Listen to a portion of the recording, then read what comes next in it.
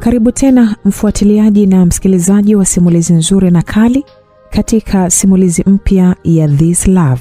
Mtunzi ni Arnold Machavo, msimulizi ni Elizabeth Tanzania. Katika mazingira ya Bahi huko mkoani Dodoma, ndani ya nyumba mojawapo kulikuwa na maongezi marefu kiasi. Bibi alikuwa akiongea na mjukuu wake huku ushauri ukichukua nafasi kubwa. Edi, mjukuu wangu, hebu fanya upesi, usilale hapa. Funga safari uende haraka. Hali si njema. Bibi aliendelea kuongea kwa msisitizo huku akimwambia Edison, bibi, naondoka, ondoa shaka. Hawezi kunifuata kwa sasa kama ule mchana. Kwanza unajua nimeshakimbia. Ngoja nikusanye vitu vyangu vya muhimu halafu niondoke zangu. Edison alijibu huku akiendelea kuchagua cha kubeba na cha kuacha. Ni wawili hao pekee waliofahamu kile kilichomkimbiza Edison. Na ukifika huko achana na michezo yako tafadhali. Umri wako ni mkubwa sasa. Tulia utafute pesa. Ona hali yetu ilivyokuwa mbaya. Halafu unasakamwa hivi. Sitaki kusikia unahama na tabia za hapa Bahi. Huko nenda ukaanza ukiwa mpya. Umenielewa mjukuu wangu? Ndiyo bibi, nimekuelewa. Na hii tayari nimeshakusanya kila ninachokitaka. Ngoja sasa nikadandie usafiri kwenda ninakojua mimi. Ubaki salama bibi yangu. Nitarudi siku moja. Mungu azidi kukutunza. Sasa hivi sitafanya utoto tena, naahidi. Edison alihimiza kuzishika na saa za bibi yake huyo huko anakoenda na kumfanya bibi huyo kutabasamu. Alivaa begi lake dogo mgongoni kisha akasogea mlangoni akihitaji kutoka. Ilikuwa yapata majira ya saa 6 usiku. Alichungulia kushoto na kulia baada ya kufungua kidogo mlango kisha akarudishia mlango na kuanza hatua kuondoka nyumbani hapo. Alifika barabara kuu iendayo Dodoma. Huko alipata lori liendalo Dar. Aliomba lifti na kwa bahati nzuri akaruhusiwa kukwea. Safari ilianza huku Edison akitulia kimya. Hakutaka kuzoeana sana na watu hao. Walitembea usiku kucha na ilipofika alfajiri walikaribia kufika Morogoro. Walipofika Morogoro aliwashukuru na kulipia nauli. Aliteremka asijue hata anakwenda wapi. Akazidi kutawanya macho yake huku na kule asijue ataanzia wapi. Alianza kutembea, macho yake yakiendelea kufanya uchunguzi. Alifika mpaka ilipokuwa gereji mojawapo iliyojihusisha na kutengeneza magari na pembezoni kulikuwa na sehemu ya kuoshea magari vile vile. Alisimama wima kuwatazama vyema vijana wale waliochakarika na kazi kutetea ujira wao. Alikubaliana na kichwa chake kumfuata bwana mmoja aliyeonyesha kumiliki eneo lile. Alimsalimia kwa uchangamfu ili kuondoa ile hali ya ushamba usoni mwake. Sema dogo, una shida gani? Nina kazi nyingi hapa. Bwana huyo alimuuliza swali Edison huku akiendelea kufunga nati kwenye gari lililokuwa hatua za mwisho kukamilisha matengenezo yake. Samani bro. Ninaomba nafasi ya kazi hapa. Kujifunza au kutengeneza? Kutengeneza japo. Kabla hajajieleza sana, alirushiwa spana kubwa pale alipokuwa amesimama. Alijiweka vyema na kuidaka mkononi. Poa, anza kazi, acha maneno mengi. Jioni tutaongea vizuri. Edison alicheka kidogo na kutoa begi lake chini. Bwana huyo alilipeleka ilipo ofisi yao kulihifadhi na kurudi nje kuendelea na kazi. Waliendelea kufanya kazi wakiwa na Edison kwa haraka mno. Kwa kuwa Edison hakuwa mgeni na kazi hiyo, aliifanya chapchap na kumfanya bwana huyo kumkubali sana. Jioni baada ya kazi bwana yule alisogea kando na kuzungumza kwa kina pamoja na Edison. Na kazi ikawa imepatikana. Edison alisaidiwa kupata chumba cha kujihifadhi tena kwa gharama nafuu kabisa. Alilala sakafuni alipotandika nguo tu na kulipopambazuka aliamkia gereji kuanza kazi yake. Hakuwa mgeni tena. Umahiri wake kwenye kazi ukamfanya bosi kumkubali haraka na kazi kubwa zenye umakini alimhitaji wawe pamoja. Ukiachana na vijana wake wengine ambao wengi walionekana bado wanajifunza. Rasmi Edison akaanza maisha mapya Morogoro na kuyazika ya Bahi. Jioni ya siku ya Ijumaa katikati ya mitaa ya Morogoro, mandhari yake yakiwa tuli, bajaji mojawapo yenye abiria ndani yake ilifunga breki pembezoni mwa barabara moja ya mtaa. Baada ya kusimama, dereva bila hiana aliruhusu abiria wake kuteremka. Binti wa kwanza aliyekuwa jirani na mlango aliteremka na kusogea kando ya barabara. Akafuata wa pili aliyekamilisha idadi yao. Baada ya yule wa mwisho kuteremka, alijiongea hadi upande wa dereva ili kukamilisha malipo. Alimpatia ujira wake dereva yule, halafu akamfuata mwenzake aliyemngojea pembezoni mwa barabara. Uso wa dada huyo ulipombwa na hali ya furaha kubwa. Mwenzake hakuuliza ametoa wapi tabasamu hilo, kwani kila mtu alikuwa na hamu kubwa ya kuondoka mara moja eneo lile. Dereva bajaji aliwatazama vyema kuanzia walipokuwa wamesimama mpaka wakati wanaondoka. Mitikisiko ya miili yao pamoja na vivazi vyao vifupi kiasi na angavu walivyokuwa wamevalia vilivuta macho yake kwa kuwatazama kwa matamanio makubwa sana. Aliishia kutikisa kichwa tu na kujilamba midomo, akiashiria kukubali namna shepu zao zilivyoikoroga akili yake. Aliwasha usafiri wake na kuondoka eneo lile ili kuendelea kusaka abiria wengine. Miili ya mabinti hao ilinawiri hasa, sanjari na kuvishwa nguo nzuri za bei ya kutupwa. Mgongoni kila mmoja alivalia kibegi. Ni vile vibegi pendwa vya wadada wajanja wa mjini, mara nyingi huvaliwa na wanachuo. Vibegi vyao vilionyesha kubeba madaftari kadhaa ndani yake yaliyojichora vyema, huku mwendo wao kunyata mithili ya bata aliyevimbiwa iliyoacha maeneo tamanishi kwenye miili yao kutikisika, hususan maeneo ya nyuma. Nguo zao fupi kiasi za kubana zilizoishia chini kidogo ya magoti zilichochea wao kukodolewa macho ya uchu na baadhi ya wanaume wakware waliokuwa jirani na wanakopita. Vijana ndio kwanza walinyonga shingo zao vizuri kuwatazama vyema na kujivunga. Hawafurahii kuwatazama, lakini ndani ya mioyo yao walijisikia raha sanjari na kutukuza ushubwada wao. Yani leo sijaokota kitu kwa Sarobi na vipindi vyake vya jioni. Anachosha kama nini yani. Dorini alimgeukia rafiki yake na kumwambia hivyo. Nani ameelewa basi? Chips nilizokula pale kantini kwa Mpemba zilinipa usingizi tu. Naanzaje hata kusikiliza kitu. Maria aliongea na kuwafanya wote kutabasamu huku wakizipiga hatua kurudi makwao.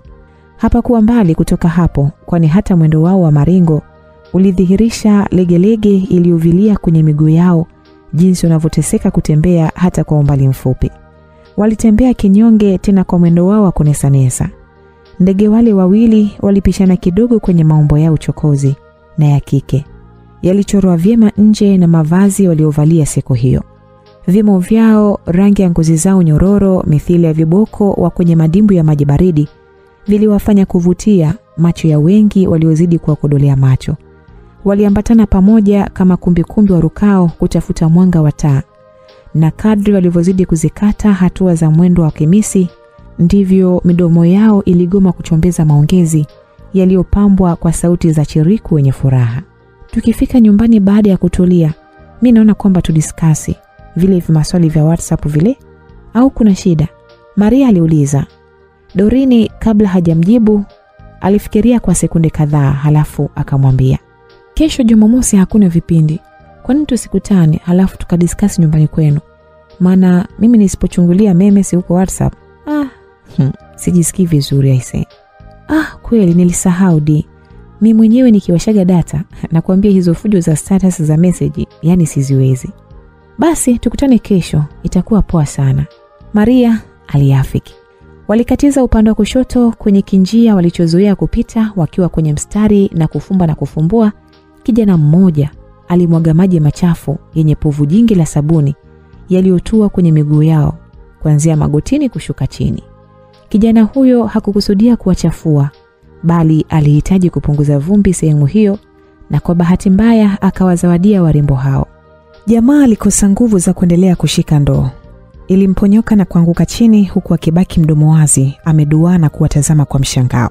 Kichwa chake kilichakata haraka ni namna gani ataelewana nao baada ya kuwavurunda kiasi kile, tena jioni yenye baridi vile. Alikosa jibu la kuwapoza na hakujua ataanzia wapi kuzungumza nao. Dorin na Maria walibaki wamesimama huku tabasamu usoni pao likiyeyuka ghafla mithili ya siagi iliyowekwa kwenye kikaangio kilichopata moto. Hakuwa mwingine bali Edison, fundi magari katika gereji iliyokuwa mbele kidogo kutoka pale. Alitamani kukimbia ili akwepe kutukanwa, lakini kamata kichwa chake ilimkataza kufanya hivyo. Hakuwa na ujanja tena, aliwasogelea karibu zaidi huku akiacha ndoo yake pale pale chini. Samahani dada zangu, alianza kujitetea kwa kutia huruma na sauti ya kuomba msamaha, lakini alikatishwa na sauti kali kutoka kwa Maria. We, tena koma. Akina nani dada zako? Sina kuuliza wewe. Hivi unawezaje kumwagia mtu maji michafu kama hivyo? Eti dada zako. Kwanza unajua bei za hizi nguo mbwa wewe? Siamini. Yaani umetuogesha maji yenye oili sisi? Bado siamini jamani. Maria aliongea kama mtu aliyetaka kulia. Mboni zake zililengalenga machozi. Alitamani hata kumshushia makofi Edison, lakini aliogopa kuanzisha vurugu asiyojua atayemuduje. Mwili shupavu wa Edison ulimtishia kuvunjwa mbavu na mifupa yake laini ya kiunoni. Hasira zake zote ziliishia kwenye mdomo wake. Akabaki kutapika matusi ya kila rangi ili roho yake itulie na hasira zake zishuke. Pindi Maria amefura mithili ya mbogo mjane, Edison aligeuka nguzo. Alisimama wima akiwa tuli huku akimtazama Maria alivyojitutumua kumkalipia. Macho yake ni kama yalisema, ongea kila kitu lakini usiniguse, kwani utakuwa umechokoza nyuki kwa kujitakia. Ndani hata yeye aliumia, sababu ilikuwa ni bahati mbaya, tofauti na Maria alivyokuwa anachukulia. Doreen alitulia tuli, hakufura kama rafiki yake, japokuwa yeye ndiye alielewana sana. Ajabu, Edison aliyejazia mwili wake kwa misuli na kuwa na umbile shupavu aliweza kujishusha na kuomba msamaha bila yana. Mwili wake wa kazi uliwapa hofu ya chokoza nyuki ujione na kumfanya Maria abaki kubaboja matusi tu, halafu vitendo vikawa sifuri. Kupitia hivyo alihisi labda ataweza kupoza hasira zilizozidi kumshambulia moyo wake. Aliumia sana kufanywa vile na hakujali hata kama ilitokea kwa bahati mbaya. Narudia tena dada, samahani sana kina dada, mimi sikuwa nimewaona. Maji haya yalikuwa ni kwa ajili ya kupunguza vumbi tu ili mpite vizuri bila kuchafuka, lakini kwa bahati mbaya yakaja kwenye miili yenu. Tena tushukuru sio mwilini, ni miguuni pekee. Naomba mnisamee bure. Unaongea kwa jeuri Kwa hiyo una maana kwamba huku miguuni sio mwilini? Maria jamani, muache basi, ni bahati mbaya, mbona ameshuka? Ndio imeshatokea hivyo. Hebu asituharibie weekend yetu bwana, hebu tuenzetu. Dorini alimvuta mkono rafiki yake na kumsihi waondoke. Nashukuruni sana dada zangu kwa msamaha wenu. Edison alitafsiri huo kuwa msamaha. Aliokota ndoo yake na kurudi eneo la gereji. Aliporudisha ndoo ile na kufunga ofisi. Nyuma aliwaacha kina Doreen wakiondoka, huku mioyo yao imejawa na ganzi iliyochanganyikana na hasira kubwa baada ya kuchafuliwa sketi zao maeneo ya magotini. Hata viatu walivyovalia chini vilikuwa vimejaa maji. Yaani wanaume wengine wapumbavu kweli yani. Kama hujui hiyo kazi sinafaa urudi kijijini kulima tu. Yaani amenikera kweli kweli. Nguo yangu bado mpya kashaniharibia na mioili yake. Maria hakuacha kulalamika njia nzima huku akisonya kwa nguvu. Alitamani hata kumeza mtu mzima wakati huo. Doreen na moyo wake mwepesi, yeye tayari hasira zilikuwa chini zimeshapoa. Lakini Maria ndio kwanza macho yalibadilika na kuwa mekundu kama amepakwa pilipili. Msamee tu bwana, itakuwa ndio anajifunza kazi. Huoni alivyokuwa kitetemeka? Kwanza na hizi atakuwa amejikojolea yule.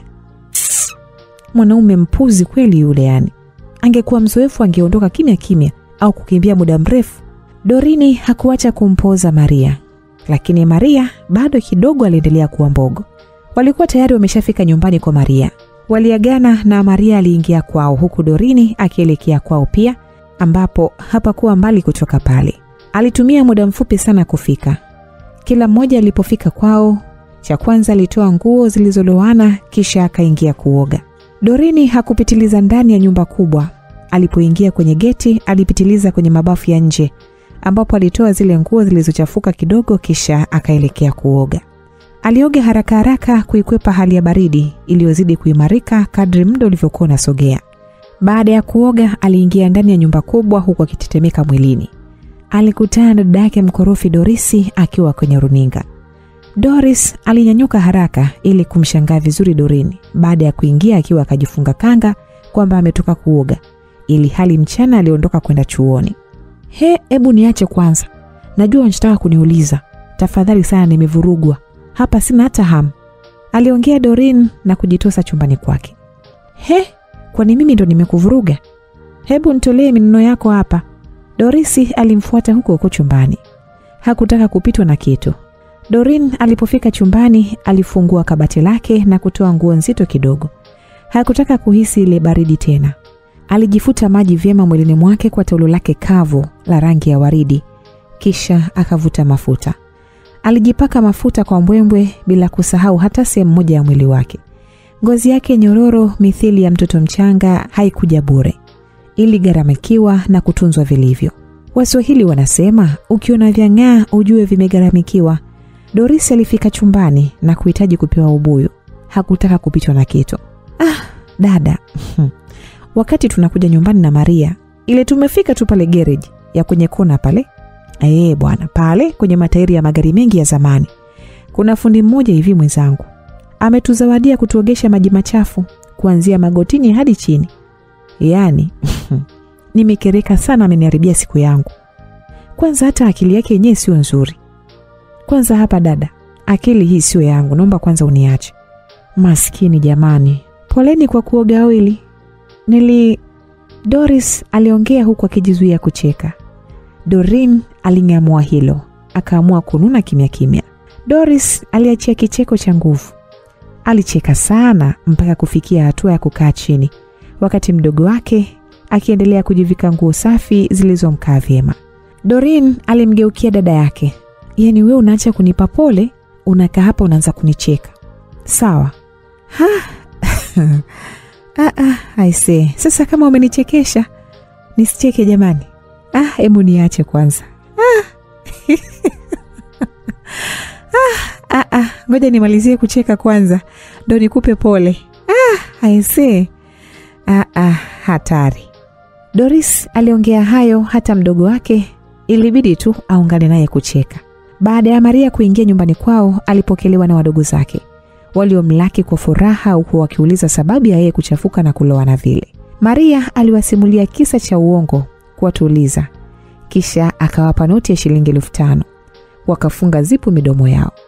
Walishukuru na kuondoka wakimwacha kitimkia kuoga. Edison baada ya kutoka pale garage hakuwa na sehemu nyingine ya kwenda zaidi ya kurudi mitaa ishio. Miguu yake iliongoza njia mithili ya kuku anayerejea nyumbani jioni baada ya kutosheka kujitafutia ulaji kwa mchana kutwa. Alirudi kwenye chumba chake anamojihifadhi. Tukio zima la kuomwagia maji kina Doreen lilinasia jumla ndani ya kichwa chake mithili ya filamu ya kutisha na kuendelea kumnyima raha. Alikumbuka maneno makali aliyotupiwa na Maria, ingawa hakumfahamu jina kama anaitwa Maria. Katika kumbukumbu zake anachojua ni kwamba huwa anamuona kikatiza mara kwa mara pembezoni mwa gereji yao. Hakuwa na mazoea ya kuongea nao hata mara moja, tofauti na mafundi wenzake waliokuwa wakiwasogelea. Ilitokea kama bahati tu kuzungumza nao kwa siku hiyo. Licha ya maongezi kati yao kutokuwa mazuri, lakini alifanikiwa kuzisikia sauti zao. Alitabasamu alipokumbuka sauti nzuri ya Maria ikiwa inamfokea na kumtukana. Hakuwa na habari ya matusi ya Maria. Sauti yake tu ikamlewesha. Alibaki kucheka peke yake huku kumbukumbu zile zikizidi kujichimbia mizizi kwenye moyo wake, kwani zilienda mbali mno mpaka akajikuta akiwatamani kivingine, lakini alijua hawezi kufua dafu kumpata mmoja wao. Ghafla ushauri wa bibi yake ulikatiza kichwani mwake. Edison akiwa kwenye chumba chake, rundo la mawazo tele likiendelea kumtafuna, alitoka nje, mkononi akiwa na ndoo ndogo 2 zikiwa tupu. Alikinga maji bombani na kuelekea kuoga, moja akiacha ndani kwa ajili ya matumizi mengineyo. Alioga haraka haraka kuondoa jasho na oili iliyogandamana kwenye baadhi ya sehemu za mwili wake, hasa maeneo ya mikono. Baada ya kuoga alirejea ndani na kuvaa upesi nguo safi, kisha akaelekea zake mtaani kutuliza njaa, kwani hakujisikia kupika mwenyewe siku hiyo. Licha ya kwamba alikuwa na mahitaji yake yote ndani, alikuwa mvivu mno kwenye jambo hilo la kupika. Na vile ilikuwa tayari usiku, ndo kabisa aliamua kugairi. Alitoka nje na kunyoosha mpaka kwa mama ntilie. Mamdogo, habari za jioni bwana. Edison alimjulia hali mama ntilie huyo pamoja na kumjulisha kwamba ameshawasili. Salama, utokapo kwema? Mama huyo alimjibu. Huko ni salama, Mungu anasaidia. Nimekuja kumalizia bwana vichele vyangu vya adhuhuri. Yaani nilisahau kabisa. Hivi ulikuja kula leo? Ndiyo, nilikuja. Labda umesahau kwa vile wateja walifurika na walikuzingira sana. Hebu nitokee hapa, ngoja Zena aje akuletee chakula sasa hivi, usije kuanguka bure. Nitafurahi sana kama nitaanguka ndani ya masufuria yako. Yaani nikitoka hapo nakuwa nimeshiba kabisa yani. Mama huyo alinyanyuka huku akicheka. Alimfuata Zena aliyekuwa kuosha vyombo baada ya wateja kuisha. Edison alikuwa miongoni mwa wateja wa kufungia hesabu za mwisho. Bila hiana alisogea vilipokuwa viti vitupu na kuchukua nafasi yake kuketi. Baada ya kuketi tu, Zena anayesambazia wateja chakula alifika akiwa na sahani iliyojaa wali, bakuli yenye nyama za michuzi na glasi iliyojaa juisi baridi ya embe. Leo umenipendelea kweli kweli yani. Hapa nina njaa ya kumeza mtu. Aliongea Edison na kuchukua bakuli yenye nyama za mchuzi kisha akaifunika juu ya sahani ya wali ili mchuzi ujitawanye vyema. Halafu akashika kijiko chake huku mate ikimjaa kinywani kwa hamu ya kutaka kula. Alikivamia chakula kile kwa fujo, mithili ya mtu aliyekosa chakula kwa wiki nzima. Matonge kadhaa yaliyokwama kuserereka kooni yalisaidiwa kusukumwa kwa mafunda kadhaa mazito ya juisi tamu ya embe. Zena hakuongea neno. Aliondoka huku akicheka chini chini. Hakutaka kuendelea kushuhudia vituko vya Edison. Alirudi kumalizia kusafisha vyombo. Mamdogo, nimeshiba sana leo yani. Yaani kwa kweli ushukuriwe mno. Edison alishukuru kwa mama ntilie baada ya kuacha sahani tupu. Tumbo lake lilikuwa limevimba kidogo na kutengeneza kitambi cha shibe. Nashukuru sana mwanangu mwenzangu. Nashukuru sana mwanangu. Bado wali upo? Kama unahitaji nikuongeze. Mama, nashukuru sana. Tumbo halina shukrani bwana. Ajabu kesho litadai tena. Acha niwakimbie mama. Muwe na usiku mwema. Asante, ukapumzike na wewe pia. Mimi ndo hujaniona Zena alitania baada ya kumwona Edison akiondoka.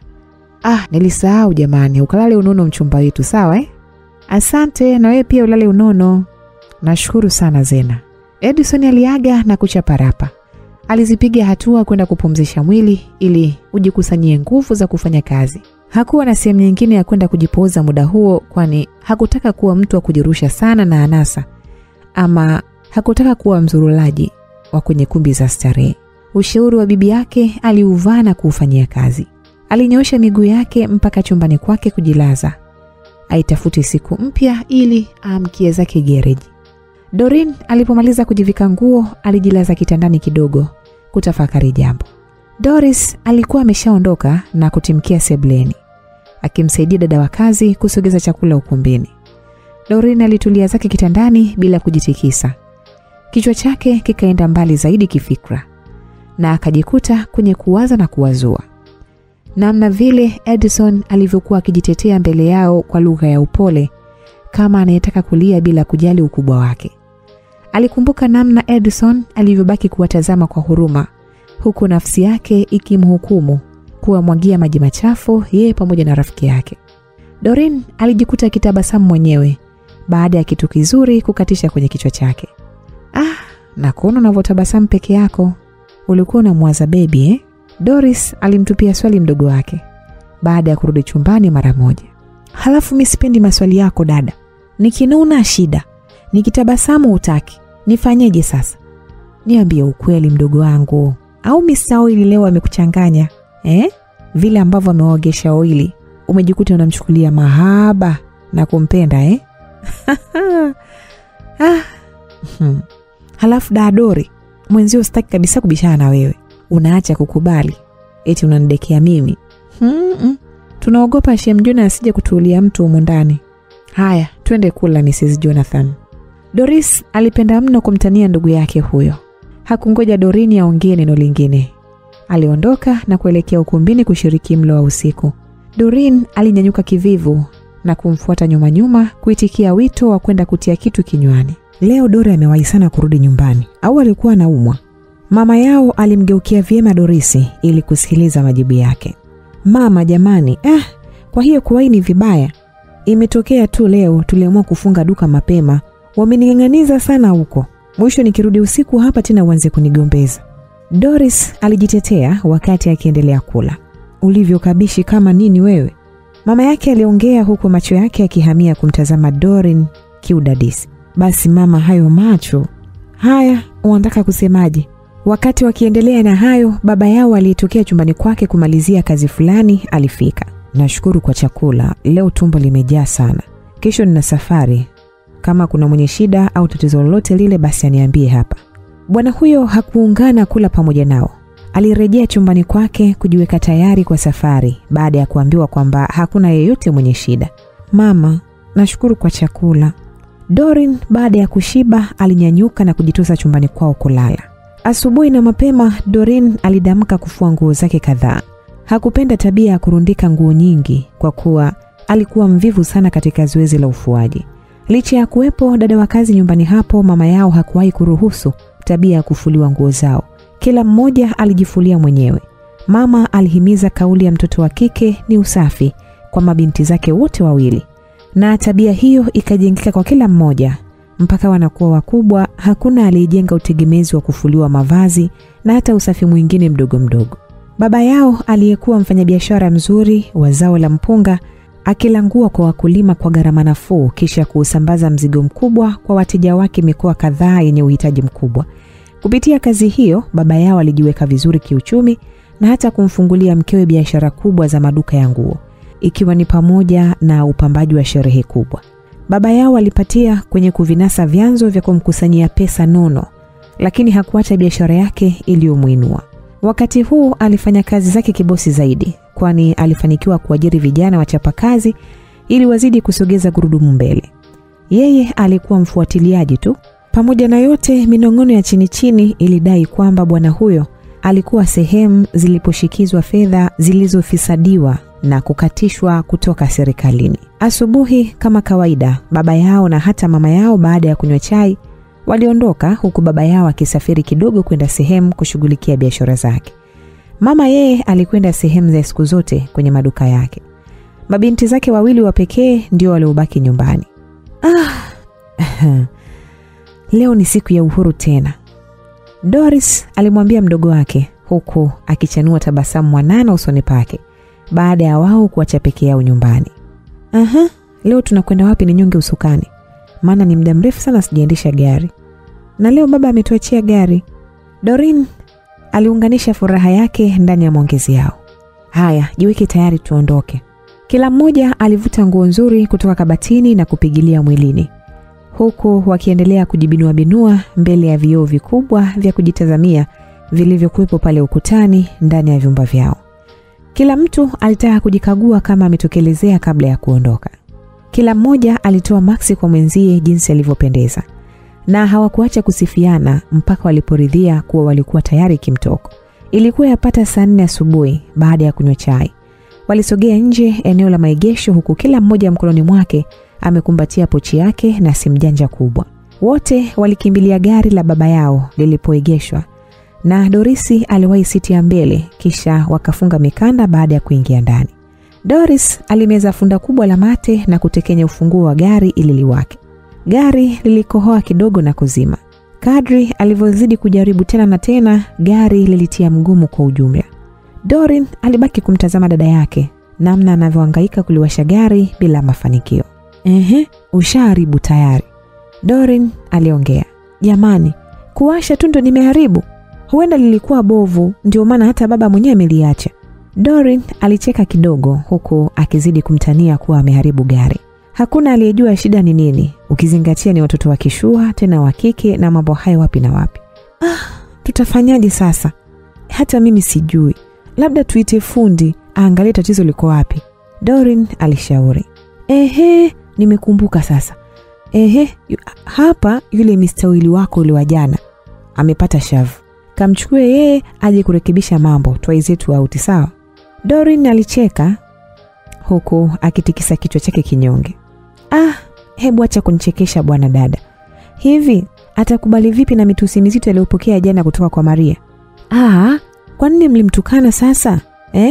Kwani fundi wetu alikosea nini? Usinilaumu mimi sasa, ni Maria ndo alimtukana. Hata hivyo mafundi ni wengi. Ngoja tumtafute mwingine tu. Maria na yeye jambo dogo tu ana paniki kama mtoto mdogo. Twenzetu pale pale tutakayemkuta, hata kama ni yeye tutampa kazi. Hana jeuri ya kukataa pesa. Pale anatafuta hela. Jeuri hiyo ikute wapi? Sawa, lakini utaongea naye wewe. Ndiyo, mimi nitaongea naye, kwani shida iko wapi? Nikipenda nitamwambia akuongezee oili nyingine mwilini. Tena nitamwambia akuongezee kimahaba. Sio tabia mbaya kama jana. Doris alipenda mno kutaniana. Walijikuta wanacheka tu. Waliongozana pamoja kwenda nje. Hatua zao zikafuata ilipokuwa gereji afanyayo kazi Edison, maana hapakuwa mbali sana kutoka nyumbani kwao. Walitembea haraka ili wasichelewe kwenye safari yao. Baada ya Doreen na dada yake kufika jirani na gereji, walimuona Edison akiendelea kutoa maelekezo kadhaa kwa baadhi ya mafundi wapya. Walibaki wamesimama wima mithili ya minara. Hakuna aliyewasogelea. Kitendo cha kusimama sekunde kadhaa huku akimtazama Edison kilimfanya Edison ahisi wana shida na yeye. Alisitisha kutoa maelekezo na kujiongea. Akazipiga hatua kuwafuata waliposimama. Licha ya Edison kuikumbuka sura ya Doreen na kadhia aliyowafanyia jana yake, hakuogopa wala kutetereka hata chembe kuwafuata. Karibuni dadas, japokuwa hatuna viti hapa, Edison aliwaambia punde baada ya salamu. Tunashukuru sana. Hata usijali, kwanza sisi sio wakaaji.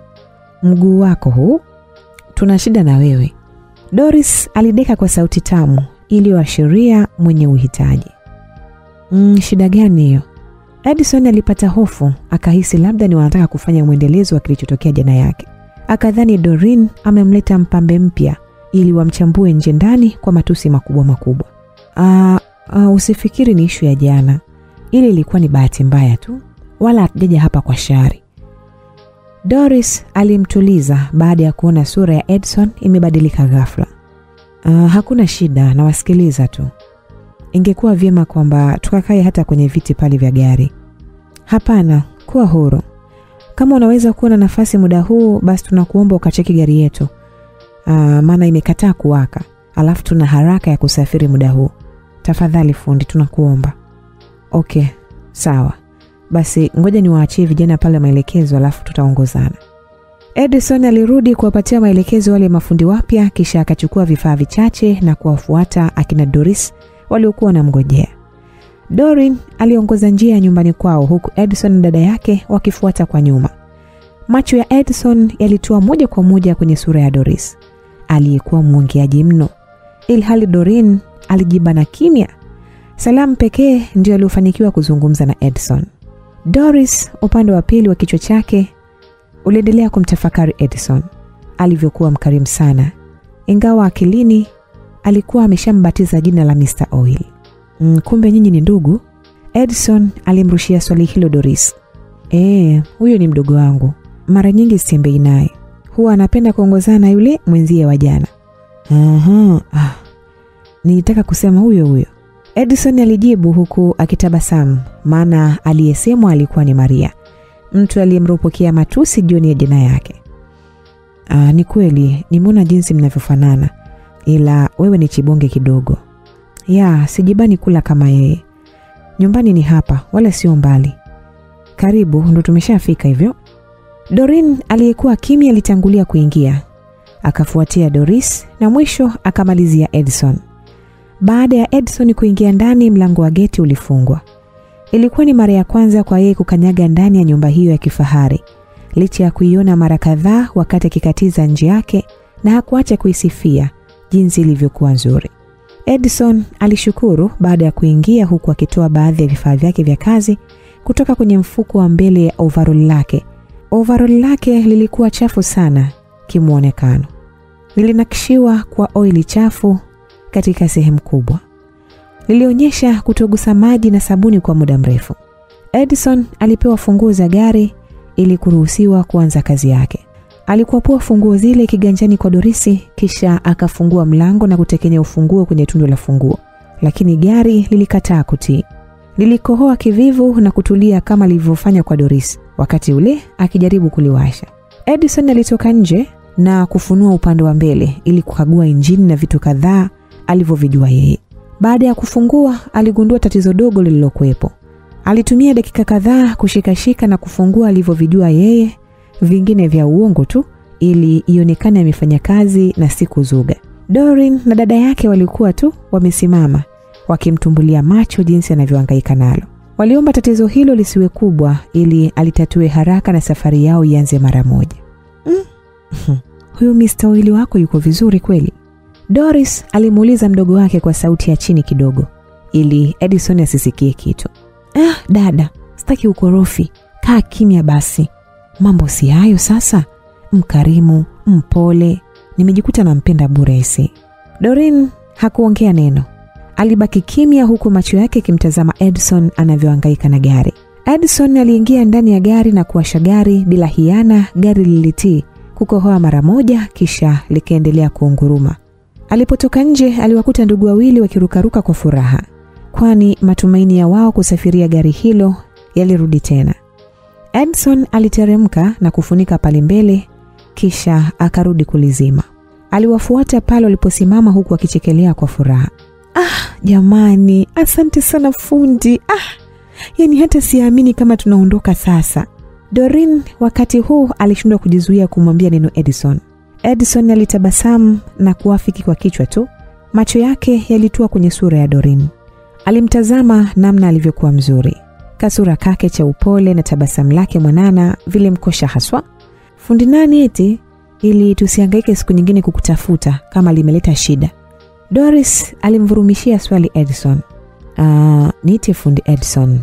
Inatosha. Okay, sawa fundi Edi. Shilingi ngapi unatudai sasa? Doris aliuliza huku akisikiliza kwa makini jibu la Edison. Dada, yote nitakayonipa ni sawa tu. Maana hapa kwa tatizo kubwa kivile. Sawa. Ngoja nikuchukulie pesa yako ndani na kuja.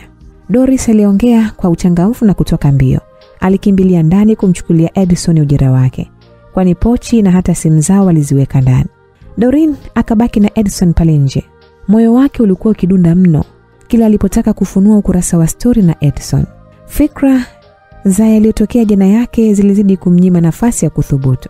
Wewe ni fundi mgeni pale, maana sijawahi kukuona wakati nikiwa nakatiza pale. Doreen alivunja ukimya baada ya kumwona Edison hana habari ya kuongea naye. Ndio. Sina siku nyingi sana tangu nifike. Kabla Doreen hajaongea neno, Doris alifika huku mkononi akiwa na simu yake pamoja na noti nyekundu ya tembo. Alimkabidhi Edison pesa hiyo huku akimshukuru kwa kuwatibia ugonjwa wa gari lao. Edison alipokea na kushukuru sana kwa kupewa fedha ile. Thamani yake ilikuwa ni kubwa kuliko kazi aliyoifanya. Alipumua na kushusha pumzi ndefu kwani pesa ile aliona kwamba itamsukuma pakubwa. Edison alimgeukia Doris. Wewe ni kufahamu kama dada nani? Maana hujanitajia jina lako. Okay, mimi niite Doris. Jina lako zuri sana kama ulivyo mwenyewe. Basi, kama ulivyofupisha la kwangu na mimi nitakuita Dori. Hata mdogo wangu ni Dori. Kwa hiyo ni vizuri ukaita lote kabisa. Doris alimjibu kwa bashasha nyingi. Doreen alikuwa kimya tu akiwasikiliza wanavyochekeana, huku yeye akitamani apate nafasi hiyo. Moyo wake ulipata wivu kidogo. Kwa hiyo na yeye ni Doris. Doreen alidakia na kutabasamu. Macho yake legevu na shingo yake ilipindia begani mbele ya macho ya Edison ili kuuvuta umakini wake. Edison alimtazama huku akihitaji kuondoka eneo hilo, kwani kilichomleta ni kazi na si vitu vingine walivyoanza kumletea. Edison alitabasamu tu. Asanteni sana. Nafikiri sasa muda wa kukimbia umefika. Nasubiriwa ofisini. Mimi nachukua namba yako ya simu ili gari likileta shida wakati mwingine basi na kushtua simuni tu. Doris alimwambia Edison huku akitoa simu yake kuinakili namba. Edison alimtajia na kuondoka zake. Hakutaka kujenga mazoea na watoto hao kwani pua yake kidadisi ilinusa ndivyo sivyo. Alipoondoka nyuma aliacha ndugu wawili kwenye dimbwi refu la furaha. Sasa pale ulikuwa unamwambia nini wakati uliniambia unaogopa hata kumuona? Doris alimchapa swali mdogo wake huku jicho dogo likimtoka. Muda huo walikuwa ndani ya gari wanaendelea na safari yao.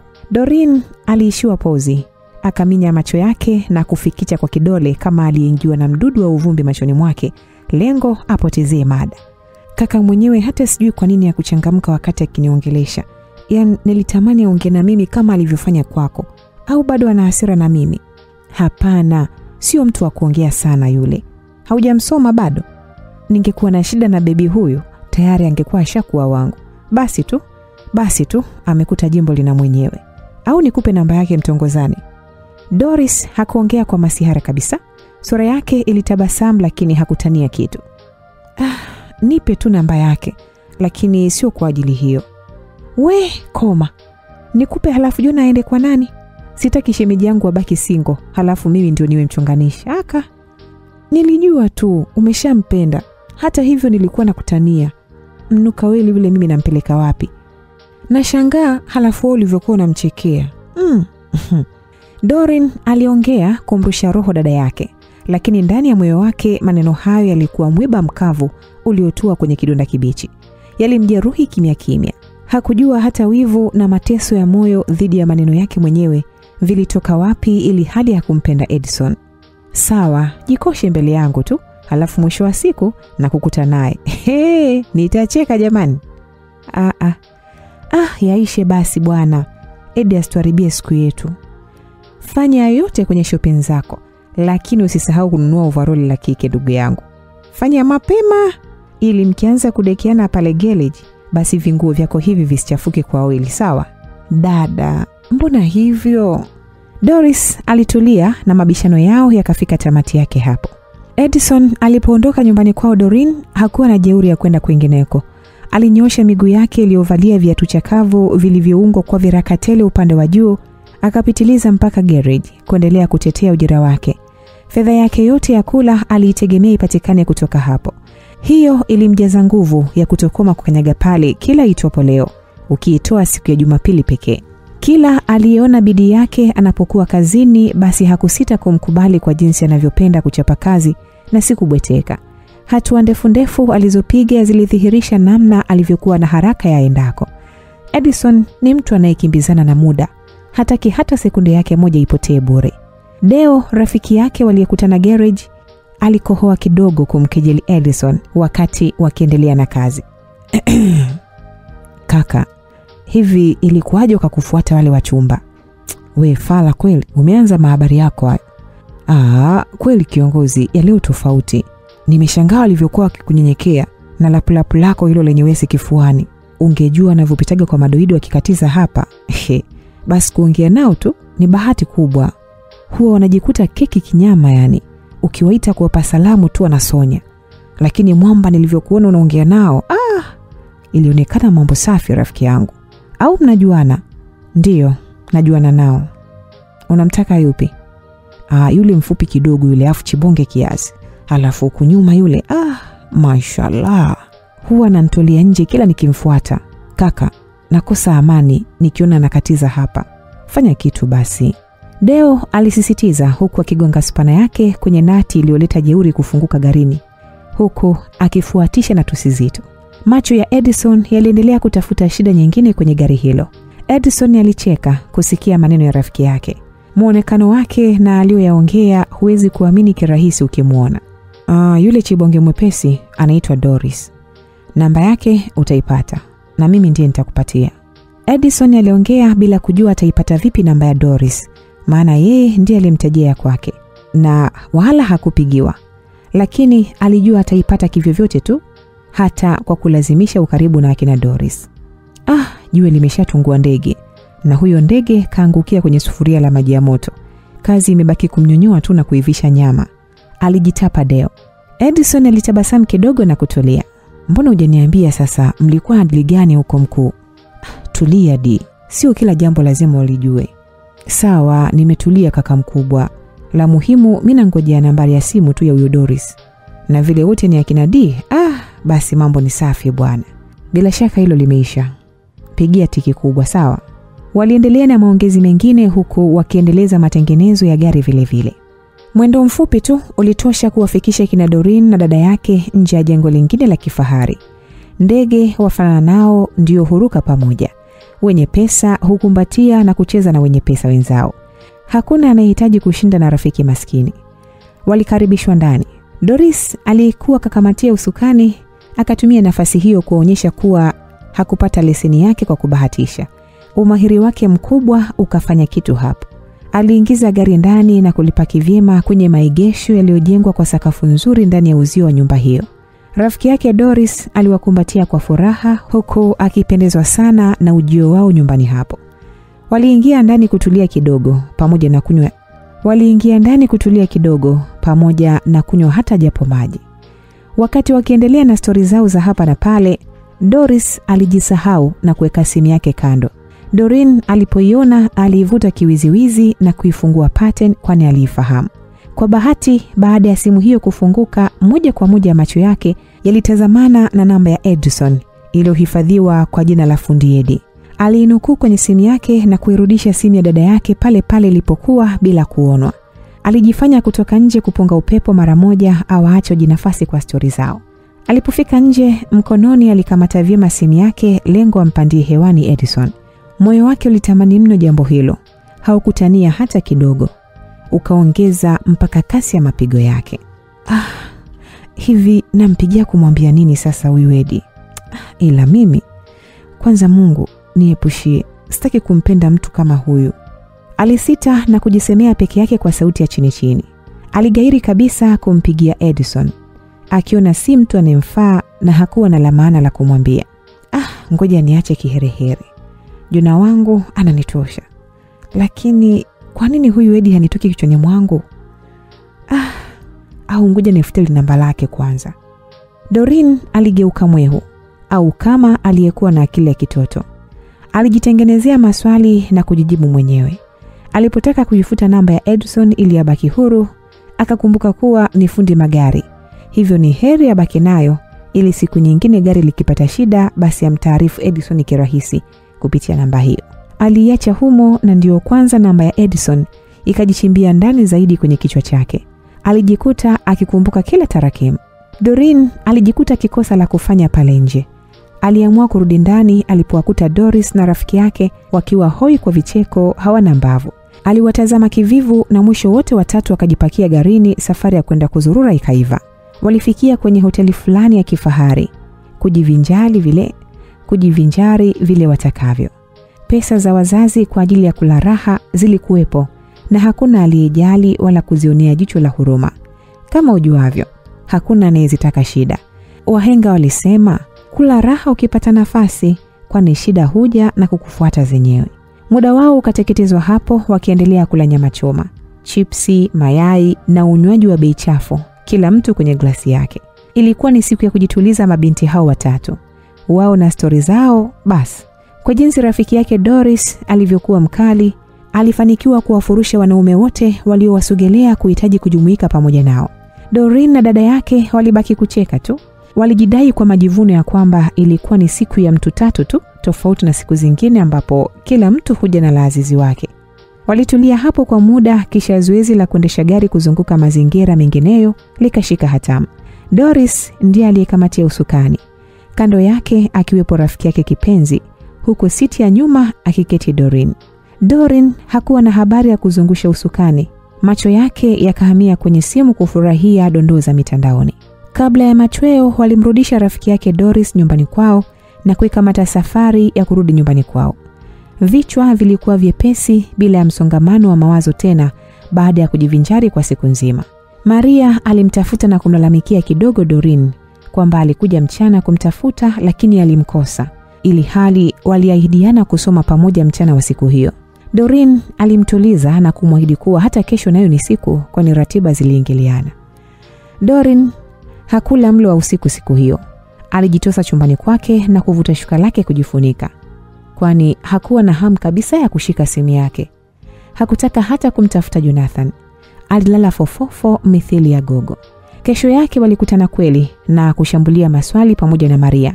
Kisha kila mmoja akamata njia yake kumalizia weekend ya juavyo. Doreen aliponyanyuka alirudi nyumbani kwao, furaha ikiwa kubwa mno. Ndani ya akili ya Doreen, mawazo ya jina yake juu ya kumtafuta Edison yalianza upya kujirudia. Alikamata simu yake asijue hata anakwenda kumwambia kitu gani Edison, lakini msukumo wa moyo wake ulimwambia afanye hivyo haraka. Alibofya kitufe cha kupiga simu akiwa amemtwangia Edison. Simu iliita na kumfanya bidada huyo kupigwa ganzi mwili mzima wakati akingojea ipokelewe. Mwenye simu hapa, Edison aliongea kwa sauti nzito baada ya kuipokea simu hiyo. "Oh, Eddie, unaongea na Doreen hapa." "Oh, Di, niambie, gari limezingua tena muda huu nije?"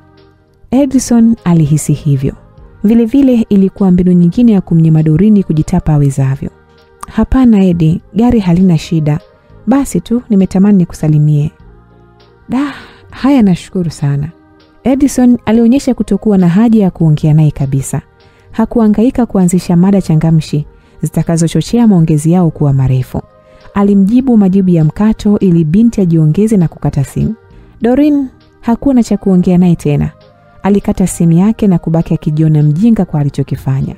Kumpigia simu Edison lilikuwa ni kama kosa kubwa kulifanya siku hiyo. Nimefanya nini sasa? Mtu mwenyewe hata anichangamkii. Anaringa wakati wenzake wanakesha kuitafuta namba yangu. Doreen alijisemea na kuuma meno yake kwa hasira. Hakupendezwa kabisa na majibu ya mkato kutoka kwa Edison, tofauti kabisa na alivyotarajia. Yeye alidhani Edison atanchangamkia kama alivyokuwa akiongea na dada yake jana yake. Hasira dhidi ya Edison hakujua hata zinasababishwa na kitu gani. Kila alipotaka kumpuuzia ndivyo moyo wake uliuma na kumnyima raha. Alitupa simu yake kitandani na kutimkia nje kupunga upepo na kupotezea mawazo. Lakini ndio kwanza sauti ya Edison ikazidi kujitawanya vizuri kwenye kichwa chake. Hivi nimekuwa chizi mimi? Mbona hivi? Aliongea peke yake huku akijisikitikia. Kuna muda alikuwa akigonga kichwa chake kwa kiganja ili hali hiyo ipotee. Edison alirudi kwenye kibanda umiza alimokuwa akiangalia mechi. Simu ya Doreen ndio ilimtoa nje kwenye sehemu tulivu isiyokuwa na kelele. Uso wake ulirudisha tabasamu baada ya kujitosa ndani alikokutana na Deo. Simu zingine bwana. Yaani mimi najua labda dili la hela, kumbe upuzi tu. Bora ningebaki zangu kuangalia boli hapa. Edison aliongea baada ya kuchukua nafasi yake na kuketi. Ni nani kwani alikupigia simu? Au ndio wale wajiunge na Freemason? Deo aliuliza. Yaani umepita mule au ni wewe umewatuma wanipigie? Acha upuzi bwana. Angalia boli lile. Yanga anaua mtu leo. Sasa Yanga ni timu nayo. Huu ni mkusanyiko wa wavuta bangi wanaocheza chandimu bwana. Afadhali sio wavuta bangi, kuna wakati bangi zikikolea wanapiga kazi. Ninyi timu yenu ni mkusanyiko wa wazee. Kiufupi ni ofisi ya kuwasaidia mafao ya kumalizia maisha. Mpira hawajui, ukiwagusa tu chali. Waliendelea kutazama mipira yao na mada midomoni pao ikibadilika. Baada ya mechi kuisha, Edison aliangalia na kukamata njia yake ili awahi kwenda kujipumzisha. Alitembea mwendo wa kawaida tu kwani kichwa chake kiliendelea kufukua kwa kina tafakari za hatima ya maisha yake. Hakuacha kutafuta sababu ya Doreen kumpigia simu, lakini alikosa. Licha ya kuwa hakumchangamkia, lakini haikumpa shida kabisa. Akajiwazia kwamba hataki amtokee aliyomkuta Bahi, mpaka akaamua kutoroka. Kumkwepa Doreen ndio ikawa njia mpya aliyoiona sahihi kwa upande wake, ili aishi katika falsafa zake mpya alizojiapia kuziishi Morogoro. Kila alipokuwa mwenyewe basi nasaha za bibi hazikugoma kukatiza kichwani mwake. Alikumbuka alivyohimizwa kuzisaka pesa kuliko chochote, kwani hata umri wake ulizidi kusogea. Alihifadhi namba ya Doreen kwa jina katika simu yake, ili akipigiwa basi asihangaike kuuliza tena. Majibu mafupi aliyomtolea Doreen alijua yatamkumbusha bidada huyo kumtafuta kwa sababu maalum na sio kumsalimia. Siku zilisonga huku Edison akihudhuria kikamilifu kibaruani kwake. Doreen alianza kumtumia jumbe za kumtakia usiku mwema au asubuhi njema. Mwanzo Edison hakuhangaika nazo, lakini taratibu akaanza kuzizingatia. Ndani ya akili yake hakumjaza Doreen hata kidogo, lakini alifanya hivyo ili kutoharibu karibu wao. Mahesabu ya kuja kuzipata pesa za matengenezo ya gari yakampa nguvu ya kumfariji Doreen ili asije kumnyima kazi. Tena kazi kiduchu halafu malipo tele. Doreen alipoona mwamba anaonyesha ushirikiano, mara moja alikuwa akimpigia simu anaongea baadhi ya vitu. Edison akatumia nafasi hiyo kumchombeza kwa stori za kuvunja mbavu na sekta hiyo aliijua vyema. Dada yake Doris alikuwa akimtazama tu anavyojibaraguza na kubiringita kitandani huku amekumbatia mto kama chizi hivi. Maongezi kati yao yalikuwa manono mno. Alibaki kuguna tu asijue upande wa pili kama ni Jonathan au Edison ambaye alimtunikia jina la Mr. Oil. Pamoja na kuongea kote huko na Doreen, moyo wa Edison haukushtuka kitu. Ulikuwa kama uliomiminiwa saruji nzito iliyouacha kuganda na kugeuka jiwe. Yeye hakupaparika na kitu, bila kujua Doreen ndio anazidi kuchanganyikiwa na mambo yake. Doreen alikuwa hajiwezi kama mlevi alielewa chakari. Ilikuwa siku fulani baada ya kula. Doreen alikuwa na dada yake chumbani wakijaribu kubadilishana stori za hapa na pale. Kwanza leo nahitaji majibu tu. Sipendi kusumbuliwa. Doris aliongea huku akijivuta kukaa kitako pale kitandani. Mbona unanitisha tena, kulikoni? Jona leo amekuja dukani. Akaanza kuniuliza vitu kibao. Eti kwa nini siku hizi unamkwepa? Dada, sasa hajui kwamba najiandaa na mitihani ya UE. Kwa nini yako? Sawa, nilimjibu hivyo hivyo. Lakini kasema, simu na meseji zake zote huna habari nazo. Au ndo yule Mr. Oili wako? Mambo si haba. Acha kumtetea Jona, kwanza sio mpenzi wangu. Basi tu, huwa nampa kampani. Mimi nina bibi wangu bwana. Ngoja simu ipokelewe, nithibitishe kitu. Unamkataa Mr. Oili wako wakati ndiye kaibadili nafasi ya Jonathan. Tulia apokee. Doreen alikuwa akihangaika kuipata simu ya dada yake ili Edison asipigiwe, kwani hofu ilikuwa kubwa. Hakujua Edison atafanyaje, lakini akatulia baada ya simu kupokelewa. Mwenye simu huyu hapa. Edison alijitapa kama kawaida yake baada ya kupokea simu iliyoonyesha namba ngeni. Edi, mambo, samahani, Doris hapa. Poa, habari ya kwako? Nzuri, unaongea na Doris hapa. Nije muda huu, gari limezingua. Edison hakutaka kuongea sana vitu visivyokuwa na maana na Doris. Edi, sio hivyo bwana. Nilitaka nikusalimie tu fundi wangu. Edison alicheka huku akishindwa kuamini ni akili gani walizokuwa nazo watu hao. Alianza kuwashusha chini, kwani kila mmoja akimpigia simu pasi na sababu ya msingi. Kila mmoja alimpigia simu kumsalimia. Alitamani kukata simu apumzike zake, kwani kuendelea kuongea na Doris aliona ni upuuzi na kupoteza muda wake wa kuufurahia usingizi mtamu juu ya mbavu za mbwa. Nashukuru sana kunijulia hali. Umejuaje kwamba ningetaka kuja kwenu niwasalimie? Eti, basi karibu jamani. Siku nyingine nitakuja. Kwa sasa wacha nilale. Ndio utaki hata kusalimiana na rafiki yako Doreen? Doreen kashakuwa rafiki yangu tena, wakati wamenichunia na rafiki yake tangu niwaogeshe maji siku ile. Edison aliongea kimasihara na kumfanya Doris kucheka kidogo. Doreen aliona amani na moyo wake ukapumua. Akafurahia kwa namna Edison alivyomfanyia jambo, lakini hakujua hata amejuaje kwamba amebanwa kwa nani. Basi sawa, nitamfikishia salamu zako. Akianza kukatiza pale, mtasalimiana. Sana tu, hata akitaka kupiga story pale basi anakaribishwa. Waliagana na kufanya Edison atikise kichwa tu, kumaliziwa muda wake wa kulala kizembe vile. Hakufurahia hata kidogo upuuzi huo. Alitupa simu kando na kulala zake. Doris alibaki bila maswali sasa. Alimtazama mdogo wake na kukutana na kicheko cha kinafiki. Umeona sasa? Nimeshaamini kwamba wewe ndio unayemtaka, Doreen aliongea. Nimpeleke wapi sasa kapuku kama yule? Hawezi hata kunitoa auti kununulia kuku au mguu wa mbuzi. Labda ulingoni, maana wanasema mtaji wa maskini ni nguvu zake mwenyewe. Ulingoni huwa wanakuaga vizuri sana watu kama wale. Unaweza hata kukimbia. Doris hakuacha kubwabwaja. Doreen alihitimisha maongezi hayo, kwani yalikuelekea kulikuwa kubaya zaidi. Hakutaka kumchambua mabaya Edison, licha ya kuwa walikuwa kimteta wao wawili, lakini maumivu yake aliyapata sawia yeye, hivyo kuendelea kuumia hakupenda. Doris alitulia na kukamata simu yake huku Doreen akivuta shuka na kujifunika. Taratibu akaanza kutafuta usingizi huku mkono wake ukishikilia kifuani, kusikiliza jinsi mapigo ya moyo yanavyodundiana kila akisikia na kumwaza Edison. Mchana wakati Edison akiendelea kula chakula sehemu yake pendwa ambapo hula karibia kila siku, simu yake iliita. Alipoitazama alikuwa ni Doreen. Mwamba alitazama na kuuma meno.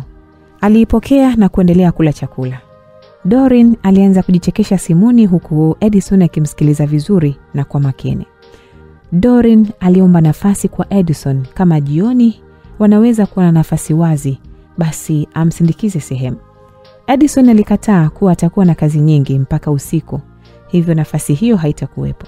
Doreen alimbembeleza sana na kuonyesha kuhitaji mno kampani yake. Edison alikubali kuwa atamsindikiza hiyo sehemu bila kujua hata ni wapi. Alikula haraka haraka kisha akalipia pesa ya watu na kurudi garage. Alipofika tu, Deo alimrushia swali la hitaji lake kama walivyokuwa wameahidiana. Yani muda wote unawazaishwa namba zake tu. Tatizo nyie vijana, mkipewa namba huwa hamwezi kuzitumia kwa akili. Edison aliongea kwa majivuno baada ya kuwa na jeuri kwani tayari alishanasa namba ya Doris. Kiaje unamaanisha sasa? Deo aliuliza. Ukimpa namba, mtu anabananishwa, mwisho wa siku unaonekana nimeigawa namba yake ovyo. Ukipewa, tuliza kichwa, kufa kivyako bwana. Mimi kwenye hilo usifanyi papara kaka. Nipe hiyo namba, hatojua katu nimeipata wapi. Edison alichekelea na kumtajia namba hiyo. Deo alihifadhi kwa kuwa alikuwa na simu janja. Ikaonyesha picha ya Doris upande wa WhatsApp. Ilikuwa ni picha yake. Deo aligonga 5 kwa Edison na kuendelea na kazi. Vijana mnateseka mno na mihemko, aliwaza Edison na kutikisa kichwa chake. Waliifanya kazi hiyo mpaka majira ya jioni. Edison alipokamata simu yake aliona ujumbe wa Doreen ukisomeka kwamba ukiwa tayari basi nishtue. Edison alitabasamu tu na kuondoka eneo la garage. Alipitiliza kuoga geto kwake. Baada ya kuoga aliingia ndani na kufungua begi lake. Alitoa suruali yake ya jinsi kisha kupangilia tisheti iliyolandana vizuri na jinsi yake. Chini alivalia raba zake za All Star alizozinunua tangu akiwa bahi. Hizo alipendelea kuzitumia kimtoko. Mtoko wake haukufana sana, lakini aliuona mzuri hivyo hivyo. Alimgongea jirani yake na kuazima marashi anukiayo vizuri ajipulizie kidogo. Jirani alimpatia bila kinyongo na kumtakia mtoko mwema huko aendako. Edison alimtumia ujumbe Doreen kuwa tayari wanaweza kwenda. Hakusahau kukusanya pesa ya akiba kwa ajili ya dharura, kwani hakujua hata sehemu wanapoenda. Walikutana sehemu na kubaki wakitazamana. Doreen alipendeza mno mpaka Edison akaona kwamba anakwenda kumtia aibu mrembo huyo. Yeye hakujilipua sana. Umependeza sana Ed. Doreen alizungumza. Alimchangamkia kwa bashasha. Edison aliachia tabasamu hafifu. Moyoni alijisemea, hizo ni pongezi za kinafiki tu, kwani pigo zake hazikulandana kabisa na mimi. Acha masiara basi, wewe ndio umenuga. Hapa nahisi nitakwenda kukutia aibu huko unakoenda. Hapana bwana, kwanza huko sio watu wa hivyo. Kuwa huru, sawa? Sawa. Rafiki yako wa siku ile yeye haendi? Yuko na mtu wake huko na mimi nikaona niende na wewe. Hebu twende kwanza, tunachelewa hapa. Waliita taksi na kuingia ndani. Doreen alitoa maelekezo kamili kwa dereva juu ya mahali anapohitaji yeye na Edison wafikishwe haraka. Edison hakutaka kunuka midomo. Akaanza kuongea, kitu kilichomfanya Doreen kuchangamka. Alichanua tabasamu lake mwanana huku akionyesha kufurahi kwake. Kitu alichokuwa akitamani siku zote ni kuona Edison anamchangamkia kama alivyofanya kwa dada yake, na siku hii Edison alifanya hivyo. Imekuwaje hujatumia usafiri wenu au unaogopa kuendesha usiku? Sikuona kama itafaa kuendesha usiku, maana mama alishapiga marufuku kuendesha gari usiku.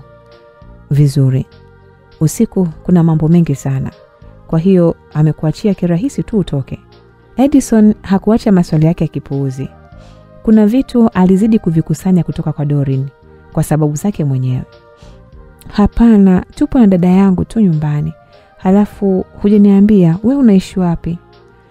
Usihofu, ipo siku nitakupeleka kabisa ukaone gofu langu. Doreen aliachia kicheko. Taxi ilifunga breki nje ya nyumba moja ya kifahari na kuacha Edison na Doreen wakiteremka. Doreen alilipia nauli na kubonyeza kengele na kuita wafunguliwe baada ya kuteremkia nje. Ilikuwa yapata saa 2 usiku. Muda huo waliruhusiwa kuingia ndani. Na Doreen aliongoza njia kuzipanda ngazi kwenye nyumba iliyotawaliwa kwa mwanga kama vile kulikuwa mchana. Hata vivuli vya nzi havikuonekana. Kila kona mwanga ulifika na kukita vyema. Wakati Edison akitembea na Doreen, alikumbuka kwa bibi yake Bahi, ambako mara nyingi walitegemea kutumia mwangaza hafifu wa mbaramwezi pekee. Alitikisa kichwa chake kukubali mjengo huo, jinsi ulivyokuwa maridadi na kupangiliwa kila kitu. Kuna nini humu ndani? Edison alimuuliza Doreen kwa sauti ya chini. Kuna tafrija fupi, usijali Edi. Sauti za kupiga hatua kutoka kwenye viatu mchuchumio mfupi kiasi alivyovalia Doreen vilizidi kusikika kadri walivyozidi kuingia ndani. All Stars za Edison hazikutoa sauti sana. Alitembea kama mtu anayenyata. Karibuni sana Dori. Alikaribisha rafiki yake Doreen na kwa ruhusu waingie ndani. Walikuta ndio sherehe fupi ya kufurahia kumbukizi ya kuzaliwa ikiendelea. Sorry, hatujachelewa sana P. Hamna, ndio kwanza tunaanza. Karibuni. Ngoja niwaletea vinywaji. Doreen alimvuta Edison mpaka kwenye viti na kuchukua nafasi zao karibu. Macho ya Edison hayakutulia. Aliyatawanya huku na kule kushuhudia jinsi mandhari yale yalivyokuwa yamepambwa kiustadi mno. Mwanga wa kubadilisha rangi mbalimbali kwenye taa za pembezoni mwa sebule uliendelea kumchanganya Edison. Aliwatazama vijana wenzake walivyokuwa wamependeza kumzidi. Ni watu wachache tu ndio ambao walifanana vaa yao na Edison. Unaona sasa, nimekutia aibu hapa, shauri yako. Edison alimnongoneza Doreen na kubaki akitabasamu. Hebu waache bwana, kwanza hawana shida na wewe. Ninachojali umenipa kampani yako tu. Vinywaji hivyo hapo, kunywa. Rafiki yake Doreen aliwakabidhi vinywaji kiuchangamfu sana. Kisha akasogea kuendelea na zoezi. Vikorombwezo vyote viliendelea na kufanya sherehe hiyo fupi kufana sana. Muziki wa kibosi haukuacha kutumbuiza pale na kumfanya Edison kusahau matatizo yake yote, mpaka akatamani kuserebuka kidogo. Furaha yake ilikuwa juu mno mpaka Doreen aliweza kuigundua. Muda wote alimbana pembeni yake na kuchangamsha maongezi. Zawadi zilitolewa, watu wakawa wamekula, wamekunywa na kusaza. Mpaka Edison alibugia nyama kadri atakavyo na kubaki akiziangalia tu kwa matamanio. Alijisemea, ama kweli, wenye pesa wanakula maisha. Mpaka kauli ya bibi yake kuwa hangaike kutafuta pesa tu ikakatiza kichwani mwake kumkumbusha. Edi, umeshiba? Doreen alimtupia swali huku akitafuna nyama na kujichekesha. Inatosha sasa. Sitaki kuvimbiwa hapa. Kwa hiyo hata nikitaka kukulisha utake? Kiaje? Doreen alichukua nusu kubwa la nyama ya kuku rosti na kumsogezea Edison mdomoni. Edison alimtazama Doreen kama anatania au la. Doreen hakuwa kwenye masiara. Aliitikisa nyama kuwa aile. Edison akaanza kula bila pupa huku akimtazama Doreen. Alijiona jabali na hakuogopa kama wanatazamwa na watu au la. Baada ya kula wakaendelea kubadilishana stori zinginezo. Sherehe ilitamatika na watu wakaanza kutawanyika. Kila mtu alishika njia yake. Ilikuwa majira ya saa 5 kasorobo kabla Doreen na Edison hawajaondoka. Birthday girl aliyezoeleka kuitwa P aliwaita. Mbona Dori unataka kunikimbia bila kunitambulisha mgeni jamani? Sorry. Tunataka kuwahi lifti. Si unajua sija na usafiri leo. Oho, sawa. Ndio Mr. huyu nini? Huyu ni rafiki yangu. Anaitwa Edi. Utambulisho ukaishia hatamu. Na P akafurahi kumfahamu Edison kwa mbwembwe zake zisizokera. Alipendezwa sana kwa jinsi Edison alivyokuwa miongoni mwa walioinogesha sherehe ya kumbukizi ya siku yake ya kuzaliwa. Doreen hakutaka wakae sana. Aliogopa Edison kuimarisha ukaribu na birthday girl, kwani dalili za kumkubali zilijionyesha tangu anaingia. Alitaka kukimbia na tonge lake kwani dalili za kunyang'anywa zilinukia. Mpaka hapo Doreen alikubali maneno ya dada yake kuwa Edison ni mtu fulani ambaye amejaa mvuto wa kukubalika na kupendwa na wadada, kwani hata Doris alisema kama asingekuwa na mtu basi kwa kuchangamkiana kwao tu tayari asingemwacha aondoke. Walitoka nje na kuanza kusogea barabarani zinapopaki taxi. Edi, nimependa sana kampani yako. Unaonekana mpole, kumbe mtu fulani hivi safi kusindikiza mtu. Sasa hivi Maria atasahau mbona. Kwenye shughuli zote nitakusumbua sana. Doreen aliongea hayo wakati akitembea. Kumbe yule rafiki yako anaitwa Maria? Edison aliuliza kwani hakumfahamu kwa jina. Ndiyo, anaitwa Maria, lakini achana naye. Walipata taksi iliyowakokota mpaka nyumbani kwao Doreen. Edison hakutaka kumwacha njiani tu binti wa watu. Aliogopa kupatwa na mabaya. Waliteremka na haraka yeye mwenyewe akalipia nauli na kuacha taksi ikitokomea. Kwa nini umelipa sasa wakati ni jukumu langu? Doreen alitupa swali. Si hata mimi nimesafiri. Ulinilipia wakati tunakwenda. Nimeona wacha hii ni... Hapana Edi, usingefanya hivyo. Sitaki kukuharibia bajeti zako ovyo. Yatosha basi. Mshtue dada yako aje kukufungulia mlango. Mambo ya bajeti hilo liachie bunge. Doreen alimsogelea Edison jirani yake na kujikumbata mwilini mwake kwa huba baada ya kuona Edison hachangamki fursa hiyo kabisa. Maskini hakujua Edison hakufikiria hayo hata chembe. Edison alitikisa kichwa chake tu na kupitisha mikono yake mgongoni mwa Doreen. Kichwani alijisemea kivyake. Kama Doreen angefahamu ya kuwa Edison hakuwa mzembe kwenye hayo mambo, basi ni vile tu hataki madhira yaliyomkimbiza Bahi yaendelee kumfuata huko pia. Mbaya zaidi, ushauri wa bibi yake ukawa kama teke zito kichwani mwake. Kila dakika alipotaka kuziruhusu hisia zake zimuongoze. Akili ilikuwa chapu kukumbuka mapito yake kabla ya kuanzisha safari mpya. Edison alimbusu mdomoni na kujitoa mwilini mwake. Hakutaka kubaki eneo hilo tena, kwani Doreen alionyesha kuendeshwa na hisia zaidi. Mwili ulichemka na kuhemka mno. Doreen alipiga simu ili dada yake aje kumfungulia. Simu iliita na kupokelewa. Waliongea na simu ikakatika. Basi wacha mimi niteleze zangu, sawa Di? Mimi najua nalala hapa. Usiondoke please. Hapana, nashukuru sana Di. Siku nyingine nitalala. Halafu nitalala na wewe. Edison alianza kuondoka baada ya kusikia sauti za mlango kufunguliwa ndani. Doreen alimsihi amtaarifu baada ya kufika nyumbani, lakini bado busu la Edison lilizidi kumchanganya mpaka kwenye ncha ya vinyweleo vyake. Kuambiwa kuwa Edison atalala naye kabisa ilimfanya Doreen kusisimka haswa. Akatamani hata amfuate gito kwake, lakini ndio kwanza Doris alifika kumfungulia. Edison alitembea haraka haraka kama mtu anayefukuzwa. Mwendo dakika chache tu ukawa umemfikisha nje ya chumba chake. Alitekenya ufunguo kwenye kufuli na kufungua, kisha akaingia ndani. Wakati akitoa simu yake mfukoni, alikutana na kitita cha pesa. Zilikuwa tembo tupu kama 6 hivi. Alijua tu ni Doreen alimwekea pindi wamekumbatiana nje ya nyumbani kwao. Alitabasamu kivivu na punde simu yake iliita. Ni Doreen aliyekuwa anampigia. Nimeshafika, kuwa na amani. Afadhali, asante sana kwa kampani yako. Umeifanya siku yangu kuwa ya kipekee sana. Na hizi hela ni za nini? Au ulichanganya mafaili? Hizo ni zako, nywea supu kesho ili hata kama utatumia kupumzika usikose ya kula. Hapana bwana, hukutakiwa kunipa. Kesho nakurudishia. Sipendi hiki kitu. Heri ningekuwa nimekufanyia kazi. Edi, nimekupa mwenyewe kwa moyo mweupe, sio kama unavyofikiria. Najua, lakini mimi mwanaume bwana, haifai hii kitu. Nitakurudi. Kabla Edison hajamalizia sentensi yake, Doreen alikata simu. Edison hakushangaa. Alitupa simu yake kando. Alichojoa baadhi ya nguo na kuvuta shuka akajifunika kulala. Unaniletea michezo yenu hapa? Hujui kote huku mimi nimeshapita. Sitaki hizi pesa zenu za bure. Pesa gani hayumi kutumia? Nataka nilizochuma kwa jasho langu mwenyewe, ndio na faidi. Kesho utajua ujui. Nani alimwambia kwamba nimechoka na pumzika? Sijaja mjini hapa kulaza kengele zangu. Hapa ni kazi.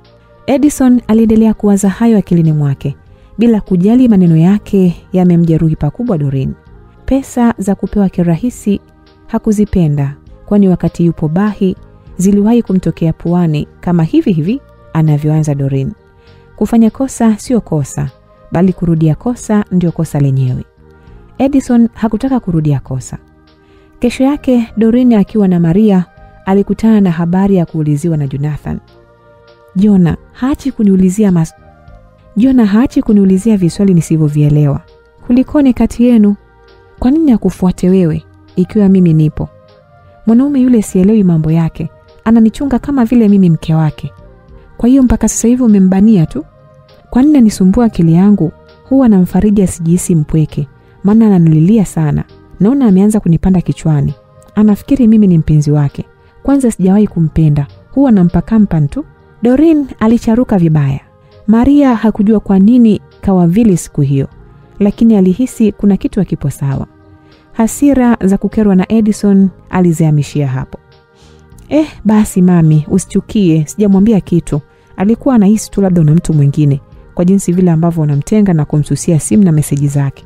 Achana naye, mweu yule. Tusome zetu, tumalizie kusoma huku. Poa kipenzi changu. Jioni sana hadi wakati kigiza kimeshaanza kutanda, Edison alikuwa na wenzake gereji, wakiendelea kumalizia matengenezo yao. Simu yake iliita. Bila hiana akaichukua na kusonga kando kuongea na mpigaji. Hakuwa mwingine tofauti na Doreen. Alijikuta akikasirika na kutamani amkatie simu, lakini bila kutarajia alipokea. Umeshaondoka hapo? Maana nimekatiza hapo nikaona kwamba mnaendelea na kazi. Ni hilo tu au na swali lingine? Nijibu kama upo basi. Nina shida ya kuzungumza na wewe jamani Edi. Unajiamini leo? Haya basi, njoo upesi. Ndio tupo hapa tunamalizia kurudishia kila kitu sehemu yake. Edison aliitupia simu yake ndani ya mfuko wa suruali yake, kisha akasogea kuwatazama wanavyoendelea kumalizia kazi. Dakika 2 tu gari lilikuwa tayari. Mteja alilipia pesa na kuondoka zake. Wenzake waliondoka bila hata kunawa, lakini Edison alichukua maji kwenye ndoo na kuendelea kunawa mikono yake. Punde alifika Doreen akiwa anahemiana kama aliyetoka kuzifyatua mbio ndefu. Karibu Di, habari za kutwa? Njema kabisa, nikajua nimechelewa. Ndio umeshaniwahi sasa. Fanya upesi kuniambia ulichotaka kusema. Nachelewa msosi huko, nisije kukosa mboga. Edison aliongea huku akinawisha vyema viwiko vya mikono yake kama anayeoga kabisa. Mbona unaoga sasa? Di, umejia hayo hapa? Naoga ili upate nafasi ya kuniambia vitu vyako, lakini unaleta masiara. Unataka nikiondoka hapa alafu uanze kunilaumu. Edison hakuwa kwenye mzaha na binti huyo, kwani alishanusa upuzi mwingi kuijaa akili yake na hakuwa tayari kuruhusu ampande kichwani. Ajabu, Doreen badala ya kumwambia kilichomleta akabaki kujiumauma tu na kuongea mambo yasiyokuwa na msingi. Edison alijifuta mikono yake na kurudisha ndoo ofisini na kufunga. Kisha akataka kuondoka baada ya kuona Doreen amejaa usumbufu tu. Jamaa hakujali kitu. Aligeuka mwiba mchungu. Edison alianza kuondoka. Doreen akamkimbilia na kumzuia mbele yake. Alimkumbatia Edison kwa mahaba yote bila kuogopa harufu ya jasho kwenye nguo zake. Doreen, hivi unanitakia mema wewe? Nimeshakwambia sitaki mambo yako hayo, lakini mimi nataka. Doreen aliongea kwa madeko huku akiibana mikono yake kwenye mwili wa Edison. Edison aliona hakuna jipya litakaloendelea hapo. Alikusanya mikono ya Doreen na kusogea nayo ukutani. Di, mimi siwezi kukupenda, zaidi tu nitakufanyia umafia tu. Tafuta mtu aliyetulia. Mimi nyendo zangu huziwezi hata kiduchu. Hivi unajua sababu ya mimi kuja hapa Morogoro? Doreen alitikisa kichwa chake kukataa. Sasa basi, sitaki kukuumiza mtoto mzuri kama wewe. Mimi ni tapeli la mapenzi. Usihangaike na tapeli, sawa mdogo wangu? Tafuta kajamaa fulani ka handsome, kana kujali hisia zako, kapende, sawa? Edison alizidi kutema maneno ambayo Doreen hakuona maana yake kabisa. Aliyaona ni kama anampigia kelele. Yeye kusudio lake lilikuwa wachombezane na si kupokea mahubiri yenye nasaa tokazo ndani ya kinywa cha kiongozi wa dini. Ndiyo, wewe ni tapeli. Basi ni tapeli na mimi, nionje utapeli wako. Kama mtamu je, na kutaka wewe, ndio nitapeli mimi. Edison alishindwa kuvumilia sasa. Ni kipi kinampa nguvu binti huyo na kujiamini hivyo? Alitamani sana Doreen angepata nafasi ya kujua ya nyuma kumhusu Edison, kwani ulikuwa msitu mnene uliojaa vioja vya kutisha pekee. Kuwa muelewa basi Di, na kuonea huruma. Nitakupiga tu matukio. Tafuta dogo wa maana huko chuoni. Mimi nitakuumiza uanze kuchukia wanaume bure. Kamata na hela yako ya jana hii hapa. Edison alihitimisha maneno hayo huku mkono wake ukimshikisha Doreen noti zake. Alimbusu kwenye paji la uso kama ishara ya kumwaga, kisha akaanza kuzipiga hatua kuondoka. Doreen aliishiwa nguvu. Hakuamini kebehi za Edison zilivyokuwa zimekomaa. Yaani alidiriki kumkataa waziwazi tena bila kuogopa kitu. Hakujua kuwa Edison anamuepusha kwenye kichaka chake chenye wanyama wakali. Edison alikuwa kiboko ya warembo. Basi tu ni kwa kuwa mambo yake aliazika bahi na hakutaka wageni wakifahamu kichaka chake hatari cha kutisha. Ushauri wa bibi pia ulifanya kazi ipasavyo. Edison hakujua kuwa akili yake pevu inazidi kumchanganya Doreen, amwone ni mtu sahihi kwake. Ila sijawahi kuona watu wenye dharau kama Edison. Yaani anathubutu kunikataa mimi wakati wakina John wananililia usiku na mchana. Doreen aliongea mwenyewe wakati akirudi kwao baada ya kuona Edison hatani kabisa. Ujeuri wake ulifika kilele. Ngoja nimwache, atakuja kunikumbuka siku moja. Unamkataa mwanamke kama mimi? Anajifanya wa mjini sana Sasa simtafuti tena wala nini. Sihangaiki naye kabisa, mshenzi kama nini. Doreen hakujua kufanya vile kutazidi kumwongezea maumivu yeye na kumwacha Edison huru zaidi, tena akiwa na furaha tele. Edison alipumua baada ya kufanya vile. Aliona ametua mzigo mzito na kupata nafasi. Doreen alifika kwao na kigiza ndo kilikuwa kimechachamaa haswa. Hakutaka kuongea na mtu. Alipitiliza chumbani kwake kujituliza peke yake. Licha ya kujisemea maneno ya kujifariji kuwa hatomsumbua tena jeuri Edison, kimya kimya aliendelea kuugulia maumivu. Alivuta simu yake na kutazama meseji kadhaa walizotumiana siku za nyuma na Edison na kujikuta akiumia kama walioachana. Kumbe hata kumpata tu hakuwa bado. Jeuri yote ilimshuka bibie. Akatamani hata ajishushe zaidi ili tu waelewane vizuri na Edison, lakini alihofia kukata hata uzi mwembamba uliobakia kushikilia ukaribu wao. Alitupia simu kando na kuanza kuuita usingizi umzoe. Kipi kinakulaza mapema hivi, au ndo mmepigana na Jona wako? Maana siku hizi akauki dukani kufukua taarifa zako. Doris alitupia swali huku akimtikisa Doreen aliyejilaza na kukoroma kwa kuigiza. Sawa, na kuacha mtu alazimishwe kula bwana. Msalimie huyo Mr. Oily huko usingizini. Doris aliongea kwa sauti maneno hayo yaliyopenya vyema masikioni pa mdogo wake. Doreen alibaki kuumia kimoyomoyo. Hakujua hata alimpendaje Edison. Doreen aliendelea kubiringika kitandani pasi na kupata usingizi. Macho yalikuwa makavu na kichwa kikijaa mawazo lukuki tena yasiyoisha. Simu ya Doreen iliita na kumfanya Doreen kukurupuka haraka. Aliketi kitako akidhani ni Edison amemtafuta. Sura yake ilichanua tabasamu pana. Alipoivuta kuona ni nani anemtwangia, alikutana na Jonathan, ndiye aliyekuwa akimtafuta. Doreen alichukia mno na kutoa mlio wa kuitia, kisha akaitupa pembeni. Hakufurahia kabisa kutafutwa na mtu huyo. Mtu pekee wa kumfurahisha dakika hiyo alikuwa ni Edison, ambaye hakuwa na habari naye hata punje. Nipigie basi Edi jamani, nishakusamehe kwa maneno yako. Doreen alijisemea kimoyomoyo akijenga imani kuwa Edison atampigia simu. Edison alikuwa na furaha mno sasa kwamba Doreen hatomsogelea katu. Aliona atapumua kwani usumbufu utakwisha. Alipitia kula sehemu ambayo hata yule Zena mtoto wa mama ntilie hakuacha vituko vyake. Edison alimchangamkia tu, lakini hakutaka amzoee zaidi ya hapo. Kichwani kwake kumbukumbu mbaya za bahi hazikuacha kumuonya asikurupukie yaliyopita, kwani kama si rehema za Mungu basi uhai angekuwa ashapokwa. Kila mdada anayejenga naye karibu kuna asilimia fulani anamkubali. Maelewano kati ya Doreen na Jonathan yalianza kuvurugika. Kile walipokutana chuoni na hata maeneo mengine, Doreen hakuonyesha uchangamfu tena. Hakufurahishwa na ukaribu wa Jonathan kwake. Nafasi ambayo alihisi atampatia Jonathan sasa alihisi imeshajaa mtu mwingine, na ndio alikuwa kapenda sana tena kwa moyo wake wote. Jonathan alikuwa mpole na kuishia kumbembeleza ili wasigombane, kwani walivumiliana kwa muda mrefu na muda wa kufaidi matunda ulikaribia. Jonathan hakutaka kabisa kuona matunda yale yanachumwa na mtu mwingine tofauti na yeye. Akatamani sana kumfahamu japo jina tu, mwizi wake aliyechanganya na kuipumbaza akili ya Doreen. Siku hiyo baada ya kushindwa kuelewana na Doreen, kuonyesha kama ana kisirani naye, Jonathan alimwacha na kuondoka bila kuongea mipango yake wala kuwa na dalili za kuchukia. Mchana baada ya vipindi kuisha, Doreen na Maria pamoja na kundi lao walibaki kujadiliana somo la siku hiyo. Jonathan alifunga safari na sehemu aliona inafaa ni kuanzia pale gereji. Gereji afanyayo kazi Edison.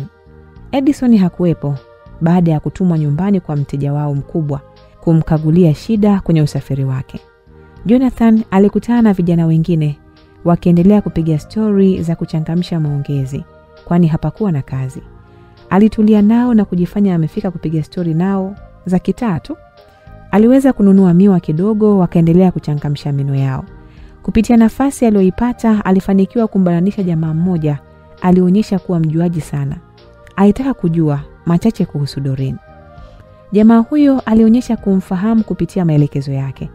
Jamaa akalipuka kuwa wanakula sahani moja na Edison wa hapo hapo garage. Jonathan alikaa nao mpaka majira ya jioni na kuondoka zake. Bahati nzuri au mbaya, Edison hakurudi wala Doreen hakupita njia hiyo hiyo.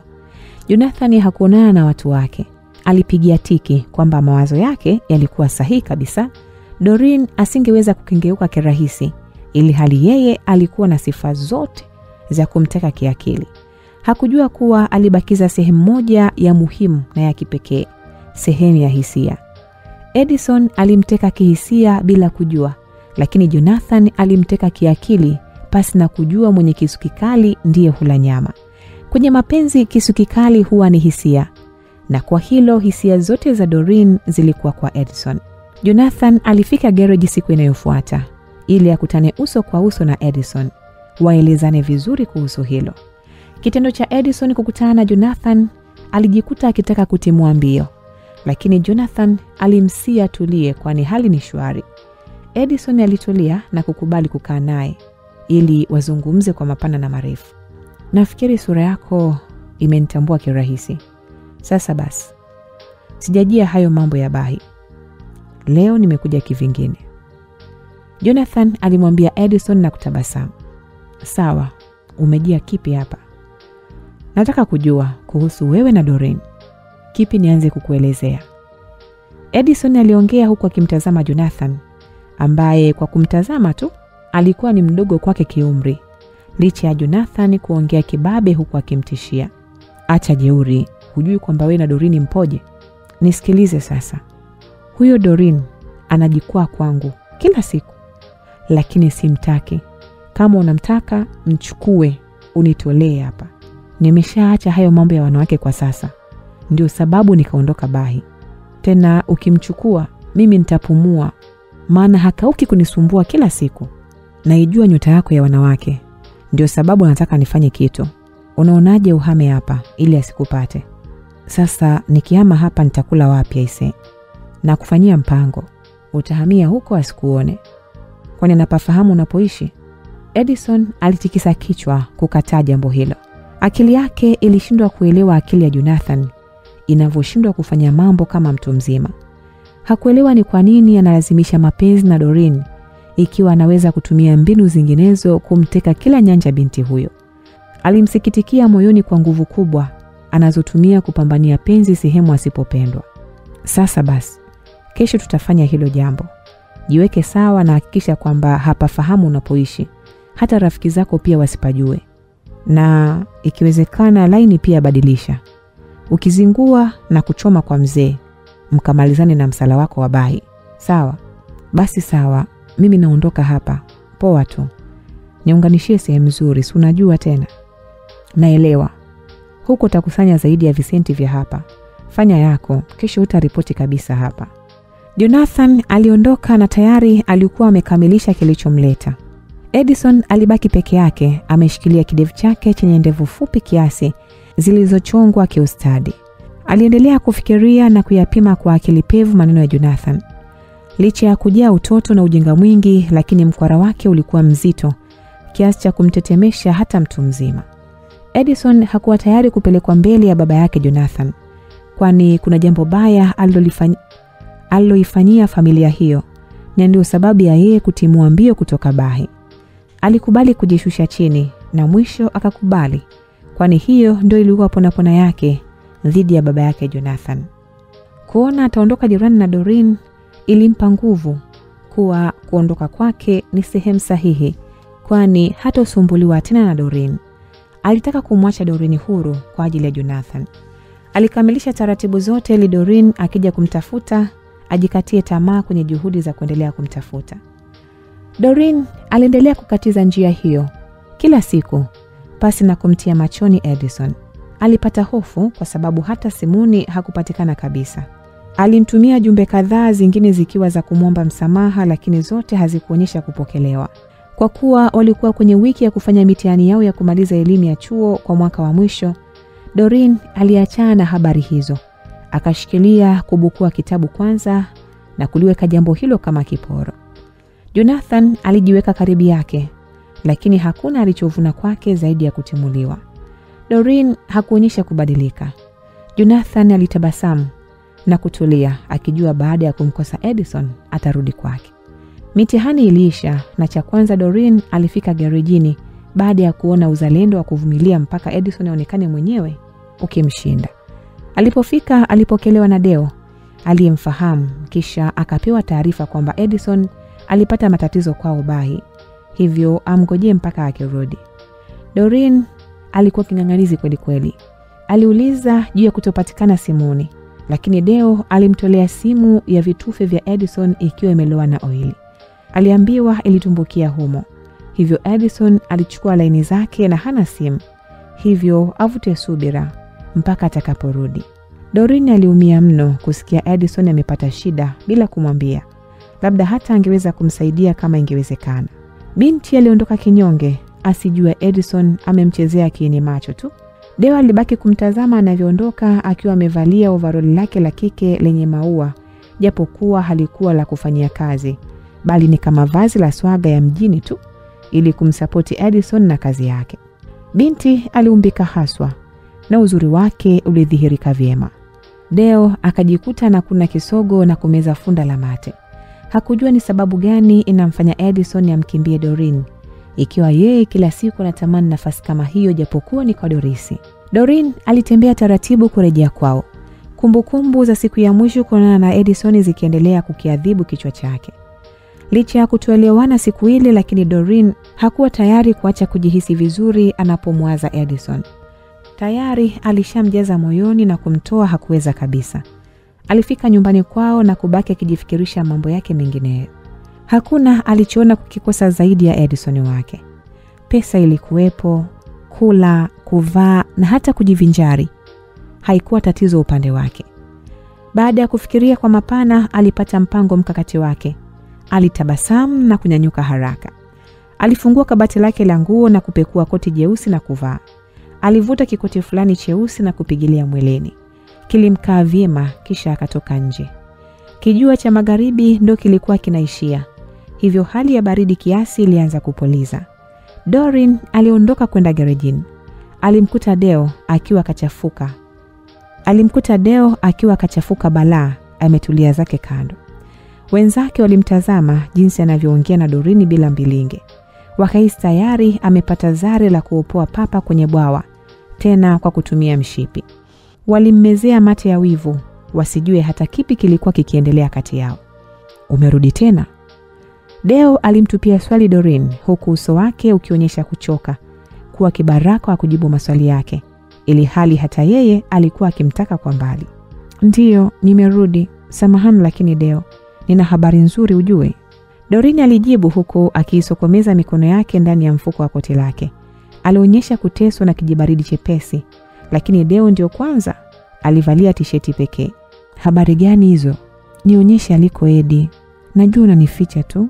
Edi hawezi kunizimia simu hivi bila kitu. Sipendi kurudia maelezo dada. Kipi hujanielewa wakati hata simu yake nimekuonyesha? Kama huna jambo la maana la kuniambia, sema mimi niende zangu. Ngoja basi. Najua Dadori unampenda. Halafu kila ukimtafuta na kutolea nje. Ukinionyesha alipo Edi, basi nakufanyia kitu ukale maisha na manzi wako. Doreen alilipuka hayo kwa sauti tamu na macho ya kudhihirisha mkazo kwenye asemayo. Deo badala ya kuendelea kukaza kamba akajifanya kama hajasikia vizuri ili Doreen arudie. Lakini wakati huu aliongea kwa sauti ya kawaida. Doreen akahesabu tayari. Alizidi kuchombeza na kumpa ahadi ya kufanya awezavyo hadi Deo apate upenyo kwa Doris. Alihimiza kuwa watapata japo wasawa kutembea pamoja au hata kuketi sehemu kunywa kinywaji ili Deo atupie nyavu zake kujaribu bahati. Deo alitabasamu, akakubali kufanya hivyo. Lakini alihitaji jambo hilo lifanyike kimya kimya. kwani sehemu aliyopo Edison hatakiwi kupelekwa Doreen. Deo hakujua sababu za Edison kumkwepa Doreen, kwani aliambiwa kuwa Edison hataki kugandana na mwanamke namna ile, hivyo amehamia sehemu nyingine ili amsahau. Kumbe alikuwa kaficha ukweli wote nyuma ya ukuta. Doreen akakubali atakavyo Deo, na akaahidi mambo mazuri upande wake kama alivyoahidiwa atayapata. Jamaa aliuza ahadi waliowekeana na rafiki yake, kisa kupata nafasi na Doris. Ama kweli mapenzi yana nguvu. Basi kesho jioni njoo, nitakusindikiza anapoishi, leo nina kazi. Mambo si hayo sasa, fanya kweli na mimi nifanye kweli. Poa. Doreen hakusubiri kingine eneo hilo. Aliondoka kwa furaha. Sura yake isiyoisha tabasamu ikaendelea kuzidisha uzuri kimuonekano. Deo aliwarudia wenzake kujibu mlima wa maswali yao ya kipuuzi. Doreen alifika kwao, asijue hata dada yake atamwambia nini, ili akubali kweli kutimiza ahadi aliyoitoa mbele ya Deo. Aliwaza jinsi atakavyochekwa kwa dharau mbele ya dada yake. Mwisho akajisemea, itafahamika huko. Akikataa sawa, vile vile akikubali sawa. Doreen alipoingia kwao alikutana na dada yake aliingia punde kutokea dukani. Doreen alimsabahi na kutabasamu kwanza ili kutengeneza mazingira mazuri ya kumuingia kirahisi. Kufanya hivyo ilikuwa ni sururu sahihi kuupasua mwamba mgumu uliokuwa ndani ya akili ya Doris. Unaacha kuja dukani utulie, kule kuna hata watu kupiga nao story. Wewe umekomalia hapa, njoo kule, au unaogopa kunana na Jonathan? Hapana, nitaanza kuja. Sasa hivi napunga upepo. Kichwa na chenye kikae sawa, halafu nina habari nzuri ujue. Doris alijiweka vizuri na kumtazama mdogo wake ili apokee taarifa hiyo njema. Kuna kitu naomba unisaidie Daadori. Nimetoa ahadi huko, nisije kuharibu bure. Embu nitolee hizo za Daadori. Sema unataka nini? Nataka ukatumie hata masaa kadhaa kupata kinywaji huku ukimlambalamba kwa maneno mazuri yule mkorofi wako Deo. Kwa sababu zipi mpaka niende kwa mfano? Doris aliongea, maneno yaliyochanganyikana na kicheko hafifu cha kutoamini kama ni kweli au utani. Usicheke basi dada, fanya kunisaidia ndugu yako basi. Unavyojiliza hapo, ungejua sitaki. Heri angekuwa yule Mr. Willy wako, ningekubali. Lakini yule mbwa anayenuka kuchacha, hapana.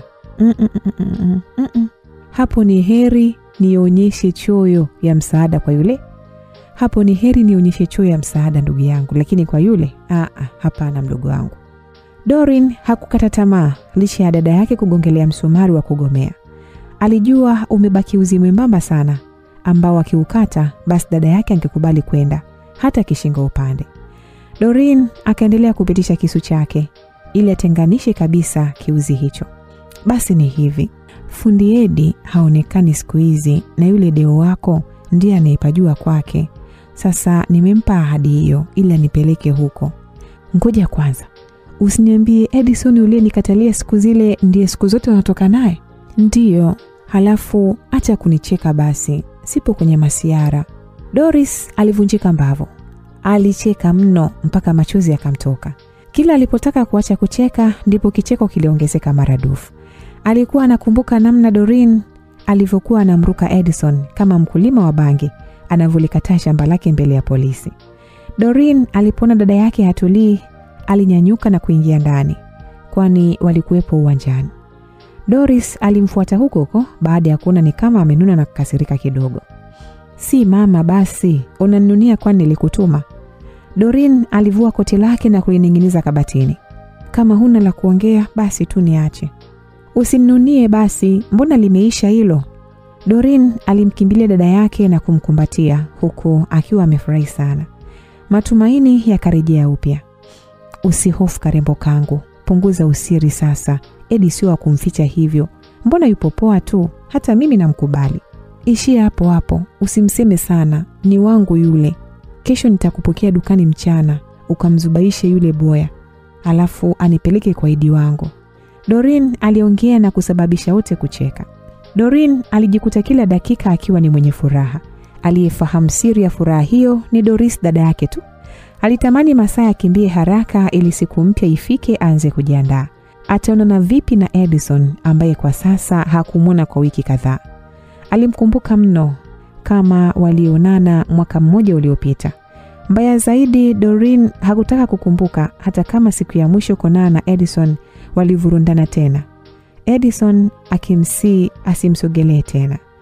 Doris alitulia na kumwona mdogo wake akihangaika kama kuku aliyetafuta kutaga. Akacheka na kutikisa kichwa, akimsikitikia jinsi alivyojifyatua kwenye mapenzi na akili zimemweuka kabisa. Huyu mjinga ameona nafasi sasa. Ona mimi meseji yake. Doris aliongea na kumwonyesha simu yake Doreen. Zilikuwa ni jumbe za kimahaba kutoka kwa Deo aliyeshindwa kusubiri. Pole da Doreen, ni kijana wa hovyo yule. Kwani wewe ni mgeni naye basi? Ahadi zako zimeniponza. Natamani hiyo kesho ifike nikajionee vituko vyake. Mtu mwenyewe ana akili za kitoto tu. Hawezi kuwa gentleman kama Edi bwana. Acha tu. Nimejikuta nakumbuka alivyokuwa akiniita D, yani raha tupu. Huko kwenye habari ya mapenzi ingia vizuri mdogo wangu.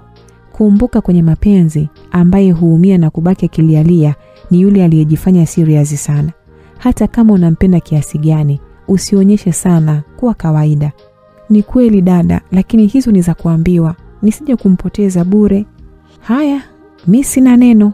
Unamoingia mimi nimeshapita, tena kitambo sana. Vina muda basi? Basi niache bibi we. Kesho yake kama kawaida, Doreen na dada yake walipokuwa tayari asubuhi, walitimkia dukani. Lilikuwa ni moja ya duka kubwa la familia. Lilishona nguo za kike, mitindo mipya ya kumwaga za wakubwa na wadogo. Hii ndio sababu status zao pale WhatsApp zilijaa biashara hiyo. Walitulia na kufurahia maongezi yao yaliyochangamka kupitiliza. Doreen akili yake ilikuwa mbali kumwaza jeuri Edison. Deo hakuacha kumsumbua Doris.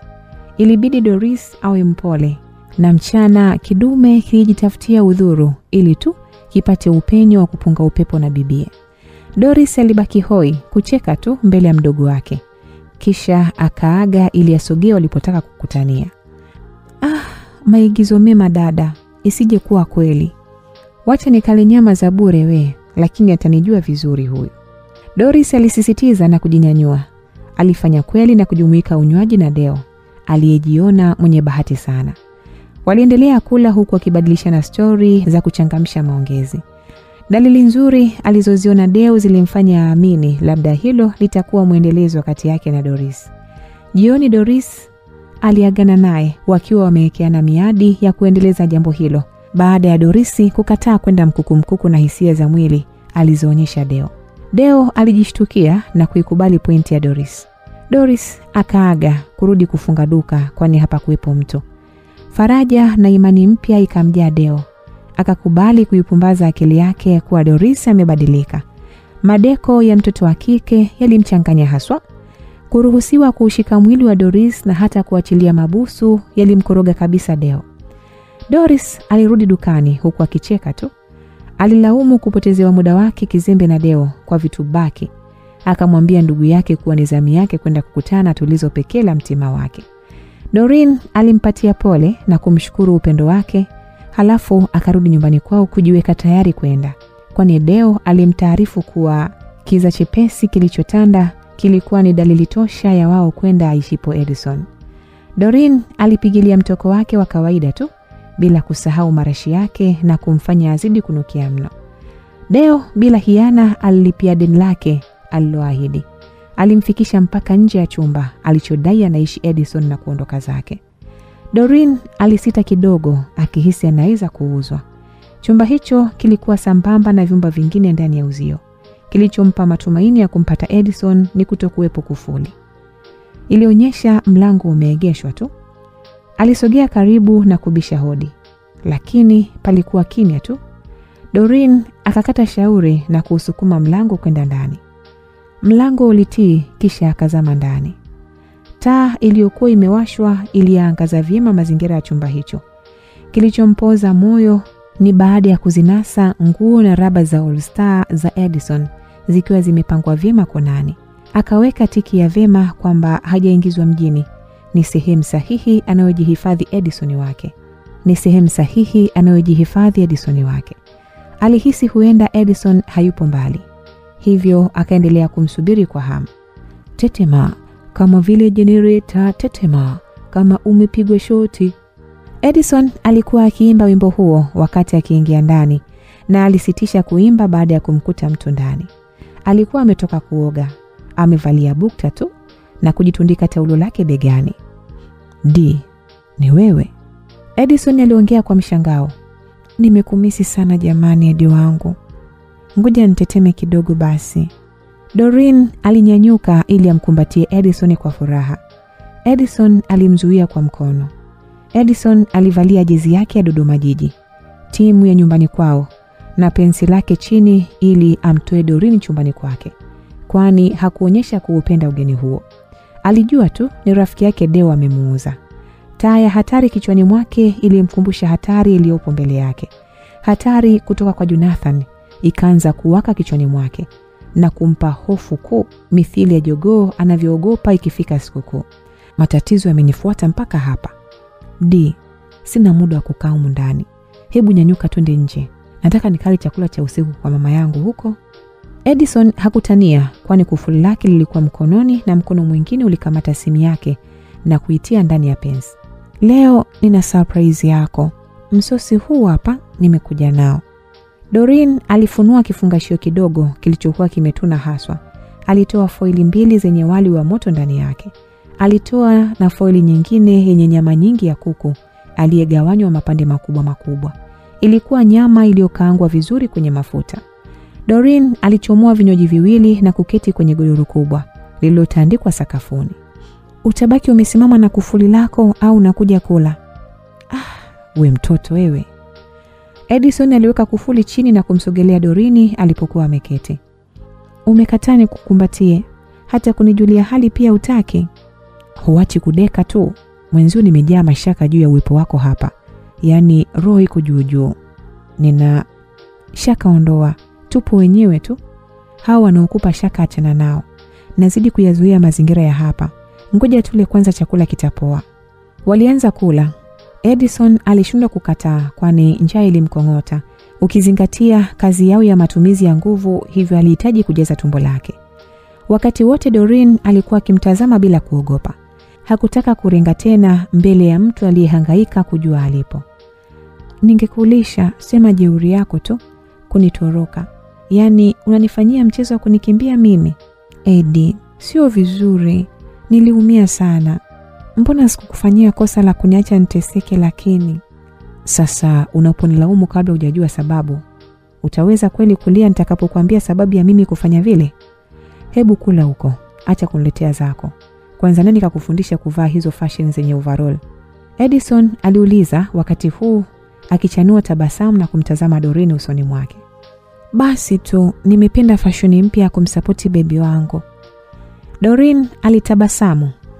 Wakati huu machungu yote aliyoyapitia yalinyauka mithili ya matembele yaliyokosa maji msimu wa kiangazi. Waliendelea kula huku akishushia na mafundo kibao ya soda ambazo aliambatanisha Doreen. Edison muda huo hakuwa mzungumzaji sana. Macho na akili zake vilizidi kufanya dadisi kwa Doreen, ambaye alifurahi mno kama aliyeshinda vibunda vya biko. Chakula kitamu huwa kichelewi kuisha. Edison alikuwa amepukutisha gawio lake, huku Doreen ndio kwanza hata nusu hakuwa amefikia. Doreen akasogeza katikati, wakaendelea kuufinya. Kila mmoja alipokiri kushiba, Edison alisogeza maji na kunawishana na kutoa asante kwa dikodiko. Doreen aliishia kutabasamu tu. Angalia yake ilijaa maswali yasiyoisha. Akasubiri waanze kuulizana maswali. "Sasa Edi, kwa nini ukanikimbia lakini?" "Leo nitakwambia, maana umezidi ung'ang'anizi. Nikabidhi masikio yako vyema." Wote walitabasamu, kisha kimya kikachukua nafasi. Edison alijikohoza kidogo kuweka sauti yake vizuri, kisha akaendelea. "Kwanza, naomba ufahamu kwamba mimi na yule bebi wako Jona tunafahamiana vizuri tangu Bahi. Kipindi nipo Bahi kuna demu mmoja mzuri kama wewe hivyo. Karangi na kisura chake kizuri kama wewe. Nilimpendwa hasa mpaka tukafikia hatua ya kuwekeana malengo ya kufunga pingu za maisha. Japokuwa siku hizi sio pingu, ni kamba za katani. Niliona nipumzike na yatosha kuendelea kusaula mabinti. Nilishika hatua kwenda nyumbani kwao. Aliitwa Bella, ambaye ni mdogo wake Jonathan. Baba yake ananifahamu vizuri. na hali yetu ilivyochoka mbaya. Alinikataa bila kupepesa kope. Nikawa nimekosa mke. Hapo ujue naishi na bibi yangu, kwani ndiye aliyenilea maisha yangu yote. Kuhusu wazazi wangu siwajui, ni stori nyingi za kunipooza. Sitaki nikuchoshe nazo, lakini jua kwamba siwajui na sijawahi kuwaona.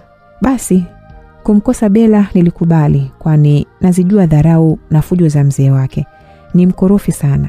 Halafu anamiliki baa kibao pale bai. Hivyo yeye na polisi ni chanda na pete. Kuswekwa nyuma ya nondo ni kunusa tu. Edison aliongea na kucheka kidogo, huku Doreen akiwa amekodoa macho kumsikiliza vyema. Endelea basi Edi. Bella akili zake kama wewe tu. Yaani hachoki kuningangania. Wiki chache mbeleni akamfuata baba yake akiwa na kitumbo. Nilianza kutafutwa kama niliyemtukana rais vile. Nilikuwa najificha muda wote, nina hofu kubwa ya kukamatwa. Kiufupi nilihamia kwenye maisha ya digidigi. Kuna siku nilinusurika kuuawa. Eti nimemharibia maisha Bella. Eti nimemharibia Bella maisha yake. Unaona hili kovu begani mwangu halijapona vizuri. Hapo ningekuwa mzembe, ningekatwa mkono. Ndio chanzo cha mimi kukimbia bahi. Nasikia Bella alitoa ujauzito kilazima na kuozeshwa wapi sijui, huko mimi sijui. Kiufupi sitaki kusikia nyie watoto wa kishua. Wazee wenu watata sana. Hivyo na kushauri kama rafiki yako, tafuta mtu mwenye pesa ili uepushe hilo. Sasa hivi katu sitahangaika na demu wa kishua. Ndege wafananao ndio waruke pamoja. Kuindana kama vifaranga yatima na kunguru sitaki. Vinaweza kukimbilia kwenye vichaka halafu vikaishiwa kuliwa na nyoka. Hakuna auheni yoyote. Muda huo Doreen alibaki kinywa wazi. Maneno ya Edison yalikuwa kama simulizi tu mbele yake. Hakuamini kama ni kweli tupo. Sio wote wapo hivyo, lakini Edison alitabasamu na kuendelea. Kukukimbia pale ni baada ya Jonathan kuja. Dogo mtata yule, mimi sitaki kugombana naye. Tuliwekeana beti. Mimi ni hame ili asinichome kwa mzee wake, au nibaki halafu tuanze kufukuzana tena kama ilivyokuwa bahi. Ungekuwa wewe, ungechaguaje hapo Edison alinyanyua uso wake vizuri na kumtazama Doreen ili apate jibu lake. Ulivyochagua ni sahihi, lakini kutonijulisha ndio hukufanya poa. Sawa, lakini fanya hivyo kunionea huruma. Maana kadri unavyokuja jirani yangu ndivyo unamkasirisha Jona, ambaye anazidi kuniongezea mitihani yake. Nionee huruma mimi Kwa sasa nahitaji kujitafuta nikiwa huru. Usinifanye nijutie kukimbia bahi kuja hapa. Bibi yangu japokuwa anao wajukuu wengine pale nyumbani, lakini kukosekana mimi anakwama. Edison alimsogelea Doreen pale kwenye godoro. Kwa hiyo Edi, hunipendi au? Maswali gani hayo? Kwanza hayo ni maneno yako. Nijibu basi. Nakupenda, tena sana tu. Ila sasa maisha yangu nayapenda pia. Hapo tutosha. Doreen alitabasamu na kuanza mitego yake mbele ya Edison. Edison aliyekuwa mbali alielewa kila kitu. Inatosha sasa muda umeenda kurudi home. Nirudi kufanyaje? Leo sitoki kwanza. Nirudi kufanyaje? Leo sitoki. Kwanza sogeza hiyo laptop yako hapa tuangalie movie. Sio yangu, nimeazima chumba cha 3 hapo. Si uilete sasa. Edison alitabasamu na kuisogeza laptop mpaka pale kwenye godoro. Muda wote alikuwa akimtazama Doreen. Asimuulize. Hakuelewa ni upendo gani wa hivyo. Basi akabaki kucheka kimoyomoyo, kwani ndio zake. Tangu bai alikuwa na bahati ya kupendwa sana na wadada, tena wengine wakiwa wake za watu. Tabia kama ngozi. Edison akabadilika na kuvaa upande wake wa pili wa sarafu. Achana Jonathan, kikubwa sisi tunapendana, atajijua mwenyewe. Utanisababishia matatizo Usinifa. Doreen hakusubiri Edison aendelee kujitetea. Tayari alikuwa ameshamvaa kama chui aliyerukia swala. Godoro jipya la Edison liligeuzwa uwanja wa mapambano. Mifukuzano matata ikashika hatamu. Edison alijikuta uzalendo ukimshinda, kwani mwenye njaa haambiwi muda wa kuanza kula mbele ya chakula. Sio Doreen alitutumua juhudi zake, bali hata Edison mwenyewe aliwajibika vyema, mithili akiwa vijeshi mbele ya mazao yaliyostawi majani yake vyema. Huo ukawa mwanzo wapapatu papatu kati yao. Hata ushauri wa bibi haukufua dafu. Ahadi kati yake na Jonathan ikavunjikia hapo. Edison alikuwa wa kwanza kuamka alfajiri na mapema. Alifumbua macho yake na kuikuta laptop ikiendelea kuonyesha filamu. Aliizima na kuisogeza kando. Alipotaka kunyanyuka, Doreen alimvutia kwenye godoro ili asitoropoke. "Wapi unakwenda usiku huu? Amka basi ujionee kulivyokucha. Ni saa 11 sasa hivi." "Kwa hiyo saa 11 ndio umeamua kuniacha mwenyewe? Hebu kuja hapa." Doreen hakufanya ajizi. Edison akabaki kucheka tu. Vitu vya Doreen vilikuwa tofauti na vipya sana, tena vyenye ladha ya tofauti kabisa. Walijikuta wakitumia nafasi hiyo kupasha miili yao tena, kwani nje ya shuka kulikuwa na kibaridi chepesi na kumfanya mtu apate uvivu wa kuamka. "Leo sitamani hata kuondoka karibu yako. Na kuomba mpenzi, leo usiende. Yaani iwe mimi na wewe tu. Tuenjoy zetu." Doreen aliendelea kujidekeza pembeni ya Edison. Mkono wake ukikosa utulivu. Ulizidi kutawanya vidole vyake kifuani mwa Edison. Edison hakuwa na nguvu tena. Sururu ya kuupasua mwamba mgumu uliozingira moyo wake ilipatikana. Edison hakuwa na ujanja tena mbele ya Doreen. Walichangamsha miili yao kwa asubuhi motomoto ya raha. Mmoja mmoja aliingia bafuni kuoga ili kujiweka sawa kimwili. Edison alivalia nguo zake za kazi na wakawa tayari kuondoka. Nje wanoko walijianika kibarazani ili kumshuhudia atakayetoka nje ya chumba cha Edison, kwani haikuwa kawaida yake. Kitendo cha Doreen kutoka nje kiliwaacha midomo wazi. Hawakuamini kama Edison anaweza kumiliki mtoto kama huyo, ukizingatia ukata wake. Edison alitoka nje na kuning'iniza kufuli imara mlangoni kwake. Kisha akawatazama na kutabasamu. Aliondoka na Doreen kwa mwendo wa taratibu na kuacha minong'ono zaidi nyuma yake. Walifika kwenye mgahawa mmoja wapo. Wakapata supu ya kuchangamsha viungo vyao vya mwili na kukata uchovu. Edison aliagana kwa mabusu motomoto na Doreen, aliyekuwa akifukuta furaha kubwa isiyopimika. Doreen aliondoka kurudi kwao kubadili nguo, huku Edison akianza hatua ya kwenda garage. Kichwani kumbukumbu za jana yake ziliendelea kuzunguka kwa kasi kama mashine ya kuhesabia pesa. Doreen aliingia kwao na kujiweka sawa. Akavalia vizuri na safari ya kwenda dukani kwao ikaiva. Tayari Doris, dada yake, alikuwa ameshatangulia mapema. Alifika na kumkuta akiendelea kuhudumia wateja, pamoja na kumngoja kwa hamu mno. Alimsimulia machache tu kama kidokezo, kwa namna alivyofanikiwa kuonana na tonuso la moyo wake. Halafu wakaendelea na stori nyinginezo. Doris alimtazama kwa udadisi ndugu yake. Furaha kubwa aliyokuwa nayo ilionyesha amechizika kabisa. Alitikisa kichwa na kutabasamu kimya kimya. Doreen kwenda siku moja kwa Edison kulikata utepe na kufungua rasmi ukurasa wa penzi lao kwa kishindo. Akili ya Edison iliyoamini kuwa alipofika Morogoro ataweza kusimika msimamo mpya ilijikuta ikibadili uelekeo na kufuata vile atakavyo Doreen. Doreen hakupenda kiutani. Alionyesha kutumbukia kwenye shimo refu lililojaa penzi la Edison. Ule upofu wa mapenzi uliofunika moyo wa Doreen kwa kiza kinene na kumfanya ongeze kipimo cha huba kila uchao. Endapo mizani ya kupimia nyama buchani ndio ingetumika kupimia upendo huo, basi kwa kila kilo moja ambayo angeagiza Edison, angejikuta anawekewa kilo 3 au hata 5 ili tu asijutie kuwa naye. Kadri siku zilivyozidi kwenda ndivyo upendo wa wawili hao ukazidi kujichimbia mizizi ndani kwa ndani. Edison alijivua gamba lake na kujikuta akipenda tena, lakini wakati huu hakuchagua sampuli nyingi. Alimshikilia Doreen pekee. Walitambua uwepo wa kidudu mtu aliyewawinda kila siku. Hivyo walijitahidi kadri wawezavyo kujificha ili kumwepuka Jonathan, kwani dalili za kusambaratisha penzi lao alizionyesha dhahiri. Jonathan alitumia mbinu zake zote, nyepesi kwa nzito, ili kumvuta Doreen, lakini hakufua dafu kabisa. Kadri alivyozidi kukutana naye siku hadi siku, ndivyo alizidi kumkuta amemchachukia tofauti na siku za nyuma. Moyo mgumu usiokata tamaa mbele ya juhudi zake ulimfanya Jonathan aamini kuwa mvumilivu hula mbivu. Basi mbivu zake zilikuwa mbioni kumjia.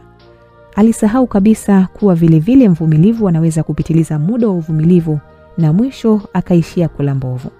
Penzi dhahiri la kweli halifichiki. Jonathan aliweza kuzijua mbivu na mbichi. Aliwanasa Edison na Doreen, tonoso pekee la moyo wake, wakiwa wanabarizi upepo mwanana mahali siku moja. Hakuwashtua, kwani kufanya vile kungeweza kumpeperusha njiwa wake kirahisi. Akili yake ilichekecha pumba na mchele ili kupata namna bora ya kumshughulikia vyema mwizi wake. Alifunika kichwa chake kwa kofia nyeusi na kuendelea kunywa maji yaliyoshuka kwa shida mno. Yalionyesha kumkaba kabisa. Hakung'atuka eneo hilo. Aliweza kushuhudia jinsi fundi magari anavyopewa ruhusa kirahisi kutawanya mikono yake migumu iliyokakamaa kwa kazi kutalii kwenye mwili wa Doreen, binti teketeke mwenye ngozi yake nyororo.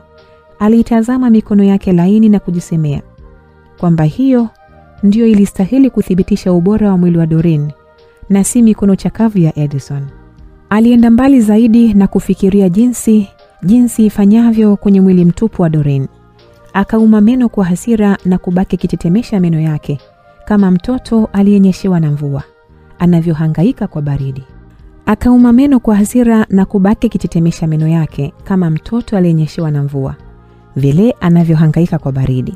Jonathan alitupa chupa ya maji pembeni kwa hasira na kugeuka. Aliondoka eneo hilo kichwani mwake akiwaza na kuwazua amfanyie nini Edison ili amwachie huru Doreen. Doreen na Edison hawakujua kitu. Wao wakaendelea kufurahia kubarizi upepo mwanana wa jioni hiyo. Hakuna aliyejua tayari wameshaonwa na Jonathan.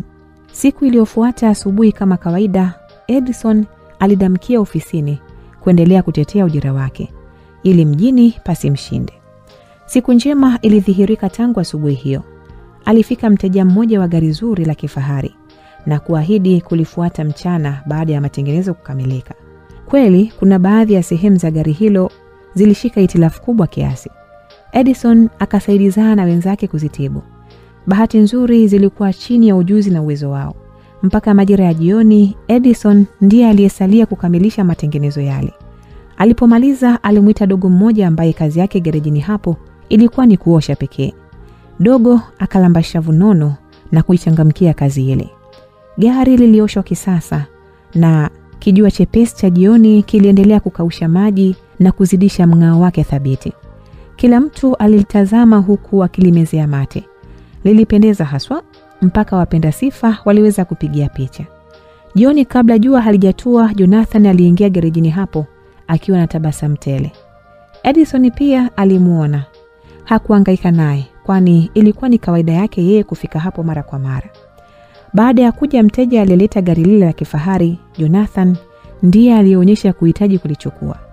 Edison aliweka shaka kidogo alipoona Jonathan kabla ya yote ameanza kulikagua kabla ya kupewa hesabu yote ya gharama ambazo anatakiwa kulipia kwa ajili ya matengenezo ya gari lake. Edison aliitwa kushuhudia ukaguzi huo. Hofu na ganzi ikaupata moyo wake baada ya kuona Jonathan amekunja sura kama ambaye hakufurahishwa na matengenezo. Edison akajua ameharibu kazi na hapo kifuatacho ni kukatwa posho yake. Hakujua shida ipo wapi kwani kila sehemu alifanya matengenezo kwa utulivu na umakini mkubwa. Kuna vitu vingi havipo humu, nina hofu vimeibiwa. Jonathan aliongea huku akionyesha uso mkavu usiokuwa hata na chembe ya utani. Moyo wa Edison ulibadilisha kasi ya mapigo yake. Ukaanza kwenda mbio, mithili ya mtu aliyeshtukizwa na chatu mbele yake. Jicho lilimtoka pima, akabaki kumtazama Jonathan kwa mshangao mkubwa. Bosi wa gereji pamoja na Edison walisogea zaidi mpaka jirani zaidi na gari ili kushuhudia vifaa kadhaa vilivyokosekana. Kweli, baada ya kutupa macho yao kutazama kwa kina, walivikosa. Edison alijutia mno kukurupukia kazi kwa siku hiyo bila kulikagua gari kabla ya kuanza matengenezo, tofauti na vile afanyavyo siku zingine. Akili yake ikamlaumu vikali kwa uzembe huo. Alijiona ni mjinga wa mwisho kwani tayari alikuwa ameshaangushwa jumba bovu. Upenyo wa kujitetea alikuwa nao, lakini hakuona kama angeweza kujitutumua na kuzaa matunda. Bosi, sijaiba kitu mimi. Hili gari lililetwa hivi hivi. Edison alianza kujitetea kwani kichwa chake kilipochakata na kukokotoa vyema gharama za vifaa hivyo, aliona hataweza kuvinunua. Sasa nani ameviba ikiwa wewe ndio umetengeneza? Bosi, lilikuja hivi hivi. Hapa nanusa kuangushiwa kitu kizito. Sijaiba kitu chochote mimi. Muda wote huo ambao Edison na bosi wake wanabishana, Jonathan alikuwa kimya, akishuhudia papatu za Edison kujinasua, kwani kijasho chembamba cha uoga kilionyesha dhahiri kumtiririka. Jonathan alichekelea na kushangilia mno moyoni. Kumwangusha Edison sasa kulisalia vitu vichache mno, kama kumsukuma mlevi aliyebugia bia nyingi na kulewa chakari. Alipendezwa na kujitetea kwa Edison, ambaye ni wazi haja zake zote zilikuwa zikichungulia na kubisha hodi kwenye nguo yake ya ndani. Vitisho vingeongezeka, basi koki ingefunguka na kuziacha zikiporomoka kuja nje bila ridhaa yake. Ndugu yangu, sikufahamu kama huyu fundi wangu ni mwizi. Anajitetea kinyonge ili aachiwe. Kiufupi nadhani tumpeleke polisi tu, akanye debe, ili akili yake imkae vizuri. Bosi wake Edison alimwambia Jonathan kwa kumaanisha. Hakumpa tena nafasi ya Edison kujitetea. Edison alizidi kuchanganyikiwa aliposikia habari hizo. Alijutia mno kumruhusu Dorini kumrudisha kwenye habari ya mapenzi, mpaka akaanza kuukumbuka ushauri wa bibi yake. Alijionea huruma na kutamani kulia, lakini akili yake ilimzomea, kwani ulikuwa ni uzembe wake mwenyewe. Hapana bosi, usiite kwanza. Ngoja aseme mwenyewe alikupeleka spare zangu. Kuzipata tu ni shida, mpaka niagize nje ya nchi. Hiyo hasara sipo tayari kuila. Jonathan alimtuliza mtu huyo huku akimtazama Edison kwa macho ya kejeli na tambo. Edison alielewa kila kitu. Alingamua yasemacho macho hayo, lakini hakuwa na la kumjibu, kwani yeye ndiye angeonekana amefanya ndivyo sivyo. Sasa dogo, vifaa umevipeleka wapi? Mbona unataka kunichafulia jina la gereji yangu? Yaani umethubutu kumuibia bosi wako? Au hukujua ni gari ya mtu aliyekuombea kibarua hapa? Kiukweli bosi, sijaiba kitu chochote. Halafu leo sijatoka kabisa humu ndani. Hata kwenda kula sijatoka. Sasa hivyo vifaa kama mnasema nimeviiba, nimevipeleka wapi? Hujatoka ili lengo lako uviibe vizuri. Sasa sitaki kusikia neno lingine. Sema ukweli. Spare ulizoiba umeziweka wapi? Watu wa Dodoma, kumbe ni wezi hivi jamani? Kweli mimi sijaiba na ngoja niwapigie polisi. Naona umechoka kula ugali wa kuutafuta. Unataka kwenda kula ugali wa bure, si ndio? Bosi wake Edison alikamata simu yake vyema na kuanza kutafuta namba ya afande ili kuita karaninga la polisi lije kumnyanyua kinguvu Edison. Edison alishindwa hata kukimbia. Penzi lake na Doreen lilimponza. Kimoyomoyo alikuwa akiomba kwa Mungu wake amuokoe na hilo. Na kama akinusurika basi alijiapia kutorudia kosa kama hilo tena. Aliapa viapo kuwa atatulia na kuchapa kazi kama alivyoahidi mbele ya bibi yake na si kufukuzia sketi. Tafadhali usiwapigie maafande. Huyu hali yake naifahamu nje ndani. Ni kapuku. Ananuka shida kuanzia utosini mpaka kwenye unyayo. Tukimpeleka polisi huyu, hakuna wa kumtoa. Atauzea tu huko bila kuona na bibi yake. Ninachopendekeza hapa tuandikishiane makaratasi ili tukauze makorokoro yake kule anakoishi. Halafu nitamchangia nauli ya kurudi Dodoma. Hapa mji umemshinda. Arudi kabla hajachomwa moto na wananchi wenye hasira kali. Jonathan alimaliza kuongea bila kuonyesha wasiwasi. Edison hakuwa na jinsi. Alikubali kweli. Walifika kwa viongozi wa serikali ya mtaa na kuandikishana nyaraka kadhaa. Halafu vitu vinavyoeleweka vya Edison vilipigwa bei pamoja na chumba chake kutwaliwa na mtu mwingine. Jonathan alilalama kuwa licha ya kuviuza vitu vyote hivyo, lakini pesa iliyopatikana ni kidogo mno, hata kwamba haiwezi kutosha kununulia spare za gari lake ambazo zilionyesha kupotelea mikononi mwa Edison. Edison alikabidhiwa nauli ya kurudi Dodoma, huku akionywa vikali kuacha tabia ya kuiba, kwani kesho yake inatisha mno. Edison alitikisa kichwa kukubali na kuondoka akiwa na nguo chache na akiba ndogo sana mfukoni mwake. Tayari ilikuwa ni usiku, na alichofikiria kabla ya kurudi Bahi ni kupumzisha akili yake kwanza usiku huo, halafu siku inayofuata ndipo ajinyanyue na kuondoka. Alilala nyumba ya kupumzikia wageni, huku akitafakari kwa kina kile alichofanywa na Jonathan, kama ni baada ya kugundua uhusiano wake na Doreen au vinginevyo. Alijua tu hiyo ndio ilikuwa sababu ya yeye kukomeshwa bila kuonewa huruma. Usingizi haukuwepo tena. Alibaki akibiringita juu ya kitanda chakavu kinachopiga kelele kutokana na ulegevu wake. Shughuli za wageni walalao hapo zilionyesha kuwa pevu. Pembezoni kulikuwa na begi lake lenye nguo chache. hali iliyomkumbusha siku aliyofika Morogoro akiwa bila chochote. Mfukoni alikuwa na pesa yake ya akiba, chache mno, kiasi kwamba haikuonyesha hata kuweza kukidhi kodi au hata kula japo wiki moja. Ni dhahiri alihitaji msaada, lakini hakujua ni nani ataweza kumkumbatia na matatizo yake. Fikra za kurudi kwao Bahi zikazidi kukatiza akilini mwake. Maisha ya Bahi hakuona yakimfaa tena. Endapo angerudi Bahi, basi kuchekwa kungemkumba na asingepata raha. Alipofikiria kwa kina ataeleza nini kwa bibi yake juu ya kurudi kwake, mwisho alikosa jawabu. Aliona ataishia kudhalilika tu. Wakati akiendelea kufikirisha ubongo wake, simu yake iliita na Doreen ndiye alikuwa akimpigia. Aliitazama kwa hasira mpaka ilipokatika bila kuipokea. Simu iliita mfululizo, lakini mambo yalikuwa yale yale. Edison alijikuta akitamani kuishi kwenye ushauri wa bibi yake ili kuepukana na yote kabisa. Wakati huu aliapa kutomsogelea kabisa Doreen, kwani kila akisogea jirani yake aliishia kumsababishia avune maumivu. Alihisi yamkini Doreen anataka wachombezane kwa maneno matamu ya kusindikiza usingizi wa kulalia usiku huo. Simu ya Edison ilipokata ilipishana na nyingine. Jina tofauti na la Doreen lilijitokeza kwenye kioo cha simu yake. Alikuwa ni miongoni mwa mjukuu mwingine aishi na bibi yake, aliyempigia simu kumsalimia pamoja na kumuunganisha kimaongezi na bibi yake. Edison alilazimisha tabasamu na kuipokea haraka. Alianza kusabahiana kwa bashasha huku akionyesha kuifurahia mno simu hiyo. Hata mpigaji alihisi Edison alikuwa amekumbuka mno kupigiwa.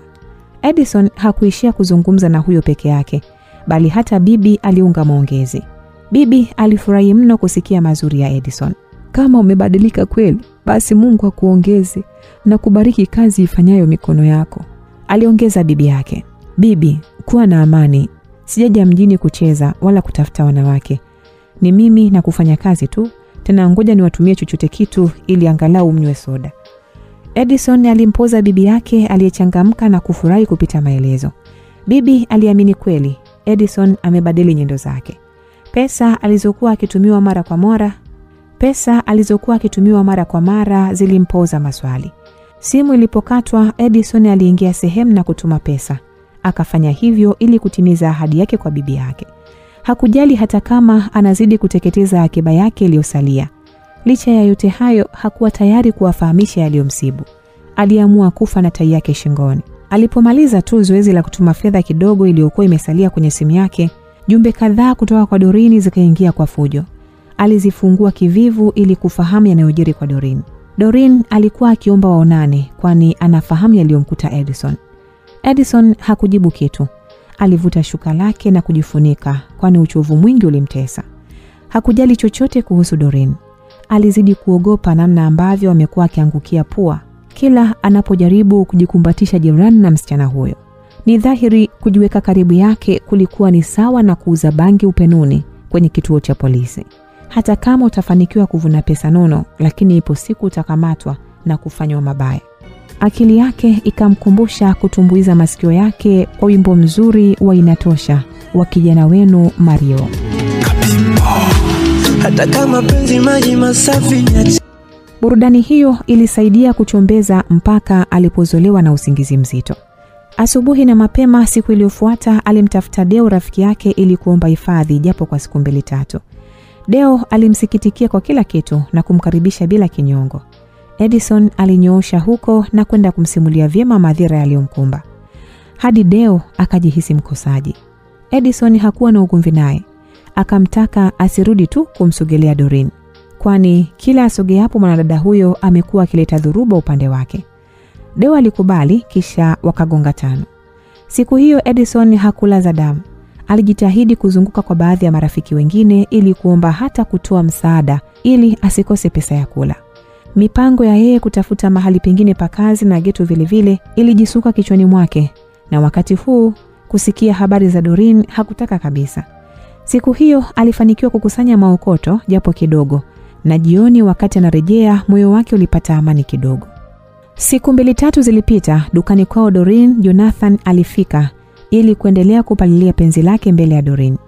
Tayari kichwani akili yake iliweka tiki na kukata magugu yanayosumbua penzi lake na Doreen kunawiri.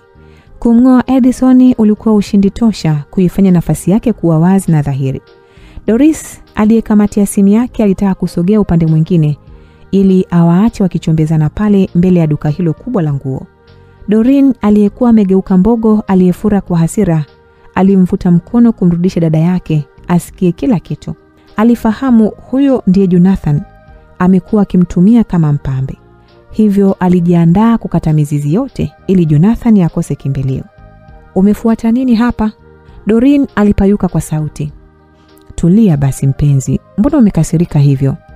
Jonathan alimtuliza huku akijaribu kuikamata mikono yake kiupole. "Na kushangaa unavyoishika mikono yangu. Sijui nani amekupatia ruhusa hiyo." "Darling, tulia basi, hakuna haja ya kuzuzana hivi."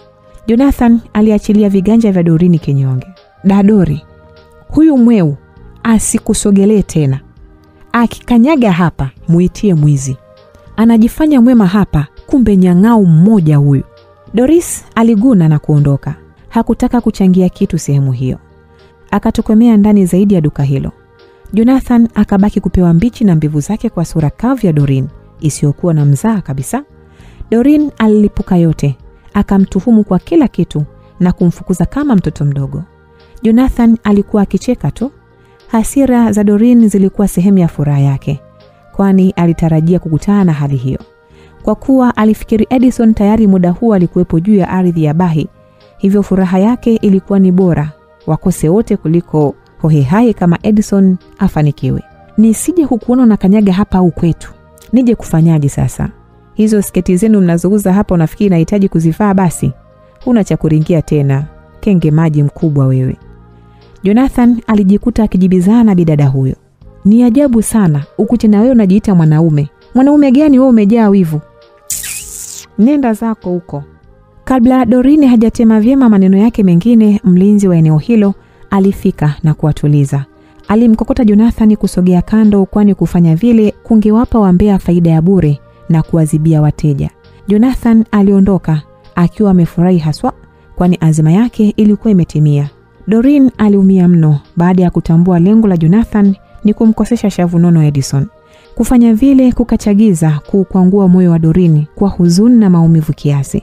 Siku chache ambazo Edison hakushughulika na message na hata simu zake ilimfanya kukosa raha.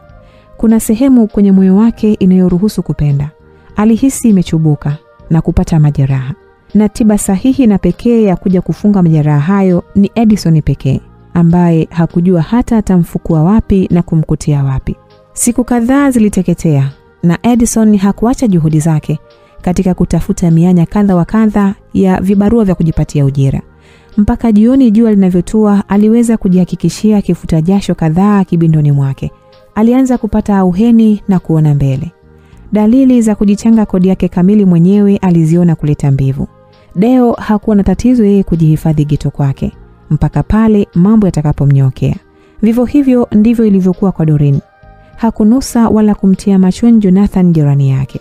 Jioni moja siku ya Jumamosi, Edison akiwa anachanganya miguu yake kuitafuta njia iendayo yalipokuwa makazi ya Deo, simu yake iliita. Jina kwenye kioo lilisomeka Dori, na alikuwa ni Doris aliyekuwa akimpigia. Jamaa aliwaza kivivu kuwa Doreen hakati tamaa tu. Sasa ameamua kumtumia dada yake ili ampate. Edison alitamani kuikata, lakini alikumbuka ubia kati yake na Doris ni kuitwa kulitibia gari pekee. Alibadili mawazo na kuipokea simu, kisha akaisogeza sikioni haraka. "Muda mrefu sana, umepotelea wapi Edi?" Doris alitanguliza swali hilo pasi na hata kutoa salamu. "Basi tu, ni maisha sister. Niambie, leo umenikumbuka au ndio gari linagonjeka?" "Ndio hivyo, nimejikuta namkumbuka fundi wangu." "Au muda umeenda sana?" "Ndo natoka nilipokuwepo sasa hivi na vifaa sina." "Kwa nini usiwacheki pale garage jirani ili waje wakusaidie?" "Sina haraka, wewe njoo ulicheki tatizo. Kama itahitaji mambo mengi, hata kesho nayo ni siku." "Basi sawa, sichelewi." Tayari kiza kilikuwa kimetanda. Simu ilipokatwa, Edison akashindwa kama aende kweli au agairishe. Akili yake iliafiki kwenda baada ya kuhisi kutokuwa na tatizo linalohitaji matumizi ya vifaa kulitibu. Ni kawaida katika hilo. Amekuwa akiitwa kwenda kujilia pesa za bila kazi ngumu. Miguu yake ilibadili njia, hakuogopa uwepo wa kiza. akaanza kufuata nyumbani kwao Doris. Japo alifahamu vyema atakutana na Doreen, akili yake ikaendelea kusuka mbinu matata za kumfukuzia mbali Doreen, kama mbwa koko jirani na machinjio, endapo Doreen atatumia nafasi hiyo kujibebisha mbele yake. Alipofika tu, ni kama alingojewa pale pale nje. Alibisha hodi na kufunguliwa bila kusubiri. Doris alimkaribisha ndani kwa bashasha tele. Edison alibaki akitabasamu tu. Sehemu ya maegesho palikuwa na gari mojawapo. Edison alijiongea kwenda pale ili kuanza kazi yake mara moja. Aliwasha kitochi chake kidogo ili kumulika vyema. Alipoanza kufanya ukaguzi wake kulizunguka gari. Lina shida gani hili Dori? Mbona haraka hivyo ndugu yangu, unawahi wapi? Nawahi kigiza hiki. Nataka nifanye chapu ili nikaoge. Au huisi kibaridi cha leo? Halafu kweli, wacha nivae sweta langu. Nakuja na funguo, sawa? Sawa boss. Doris aliingia ndani huku akitabasamu peke yake. Aliingia ndani na kutoka akiwa amevalia sweta na mkononi akiwa ameshika ufunguo wa gari. Edison aliukwapua na kulichangamkia gari hilo. Sijui ilikuwaje, lakini Edison alipoanza kuhangaika nalo lilionyesha kuhitaji matibabu. Kuna sehemu ilionyesha kuwa mbovu.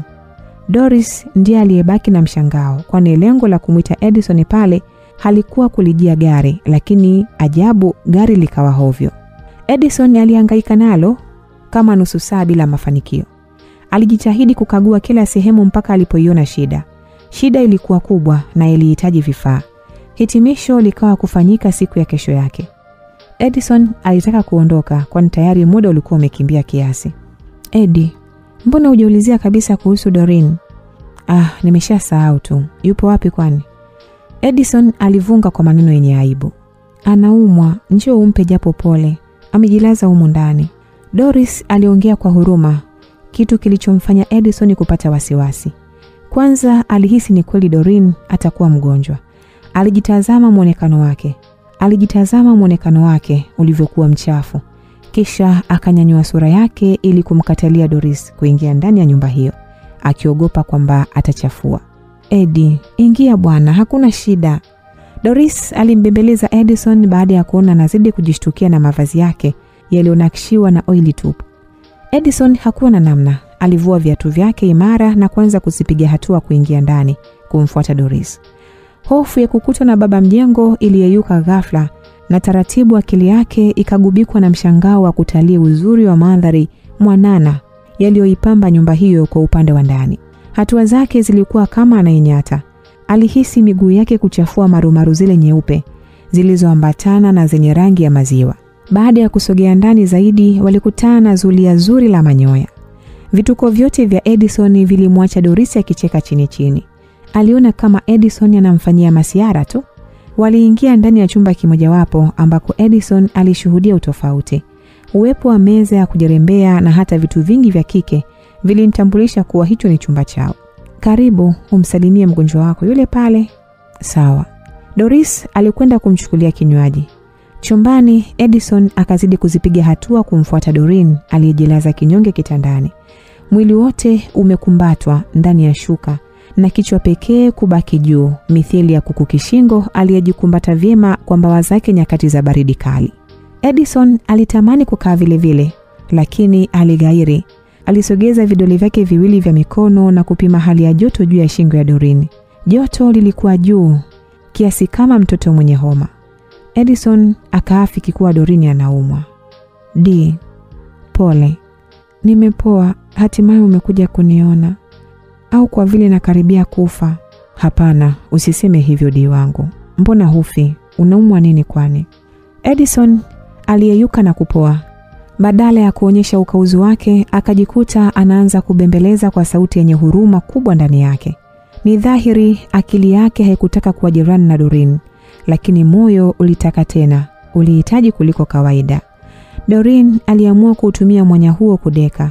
Yamkini hata hakuumwa kitu. Kwa nini ulinikimbia lakini Eddie? Mimi nilikukimbia? Hivi unajua hata vioja alivyonifanyia Jona wako? Sizitaki habari za Jona. Njoo umbembeleze mgonjwa. Wewe, napandaje hapo kitandani na nguo zangu zilivyo chafu hivi? Kukaa tu hapa naogopa. Halafu baba yako asije nikuta hapa nikaanza kukwepa risasi humu. Doreen aliachia kicheko hafifu na kumtazama Edison vizuri. Njoo basi, kwani sijaiona hiyo oili? Halafu kuhusu dadi, hayupo siku nyingi. Njoo basi, nitaanza kulia hapa. Edison alitabasamu kivivu na kujitazama alivyokuwa mchafu.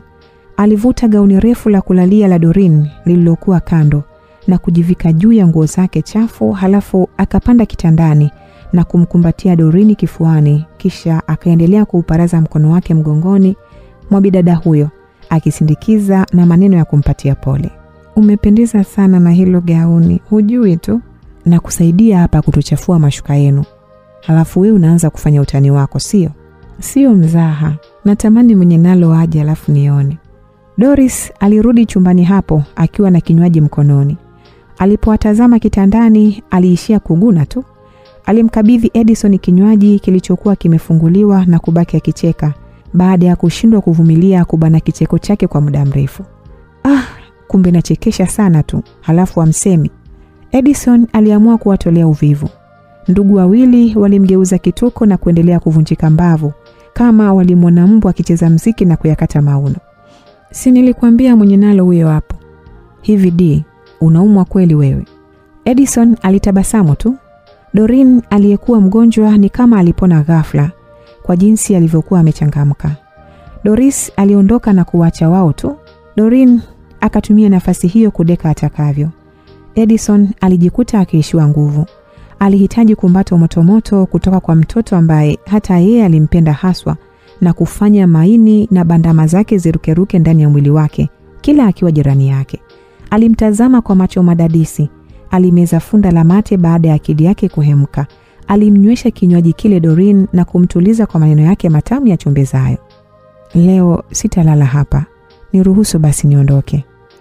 Edison alilalama kwa sauti kavu. Kwa nini sasa?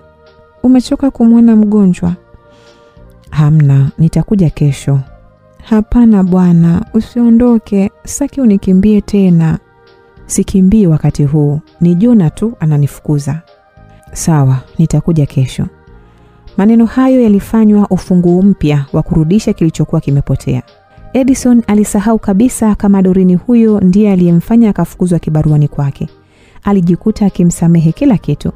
Hakukumbuka kabisa kama kila asogeapo karibu na Doreen amekuwa akiambulia matatizo makubwa yasiyokoma. Kila mmoja akarejesha majeshi yake upya.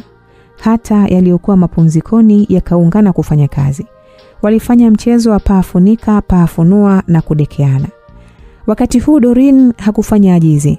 Hakutaka Edison apotee kwenye upeo wa macho yake. Edison ndiye aliyebaki kushangaa upendo huo ni wa namna gani. Kwani tangu akiwa kwao hakuwahi kupendwa kiasi kile.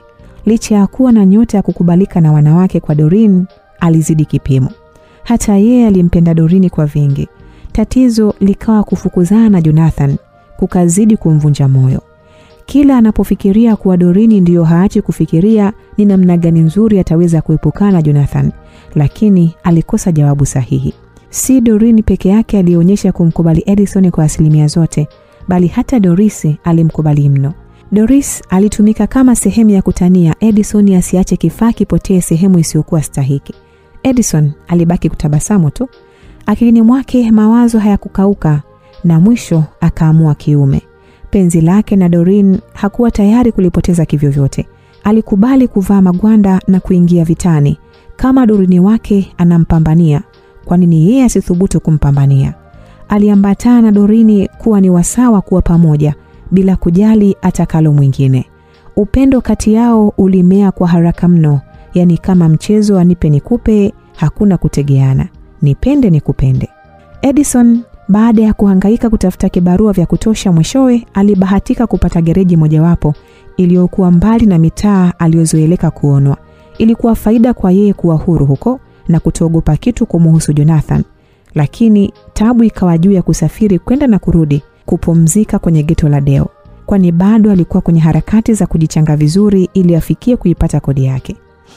Baby, kwa nini unakataa mimi nikusaidia kulipa kodi ili uwe mwenyewe, sio pale kwa rafiki yako? Nashindwa hata kuja kukutembelea jamani. Doreen alikuwa akimdekea Edison siku moja walipokuwa kupata ice cream pamoja. Ndo nipo kumalizia, usijali, kula tu hiyo hela. Edison hakuacha kujiweka jiwe sugu. Ona sasa, sipendi hivyo. Nikiitumia na wewe ndipo nafurahia. Fanya upesi basi uondoke pale. Hivi unajisikia unayoyasema lakini? Edison aliishia kucheka kivivu. Ni wazi maneno ya Doreen yalishupaa upofu mkubwa sana wa huba. Najua ndio, lakini sina kusaidia tu. Kwani ni vibaya jamani? Basi baby, usijisikie vibaya. Njoo tuchange, kesho nitahamia.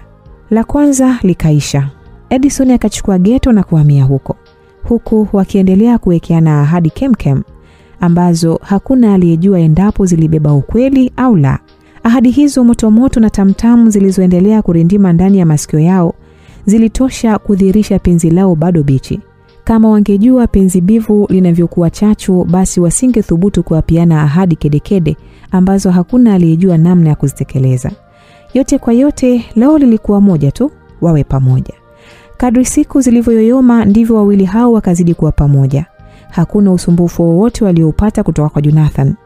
Doreen alipumua akipigia mstari kuwa Jonathan tayari alishabwaga manyanga na kunyosha mikono juu. Jonathan hakuonyesha kunusisha pua yake tena jirani nao. Hakuna aliyefahamu ni wapi alipojificha au kwenda. Katikati ya viunga vya bustani mojawapo iliyotengwa kando kidogo na mji wa Morogoro, Jumamosi hiyo Edison na Doreen walikuwepo miongoni mwa kadamasi wa waliofika kujivinjari eneo hilo.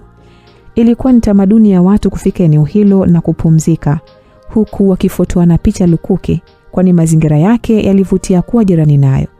Baada ya kutoshika kwenye picha, walichukua nafasi ya kuketi chini ya mti mmoja wapo. Eneo lenye upepo safi wenye harufu nzuri ya kunukia kutoka kwenye maua kadha wa kadha. Eneo kubwa lilitapakaa wapenzi kama wao, wakiendelea kubarizi kwa raha zao. Nataka kukuuliza swali. Edison aliongea. Mikono yake iliendelea kuchezea nywele za Doreen ambazo zilijimwaga vyema kwenye miguu yake alipokuwa amejilaza Doreen na kukunja miguu yake kibosi juu ya nyasi fupi za kijani zilizokatwa kiustadi. Bibie alijiachia huru, kwani mikono yake iliendelea kusindikiza mikono ya Edison wakati wa zoezi hilo la kutalii kichwani mwake. Swali lipi tena? Umeshaanza mambo yako. Punguza pressure, nataka unijibu vizuri.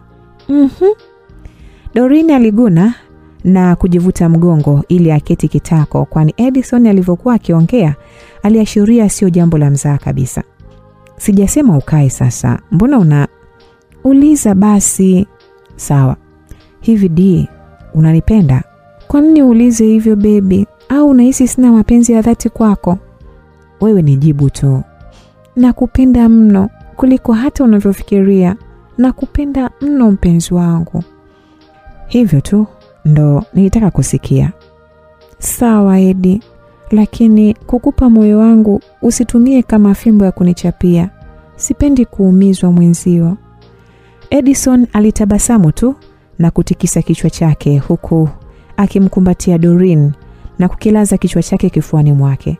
Doreen alitulia kwa sekunde. Alisikiliza mapigo ya moyo ya Edison yanavyokwenda mbio. Tafadhali usiniache Edi.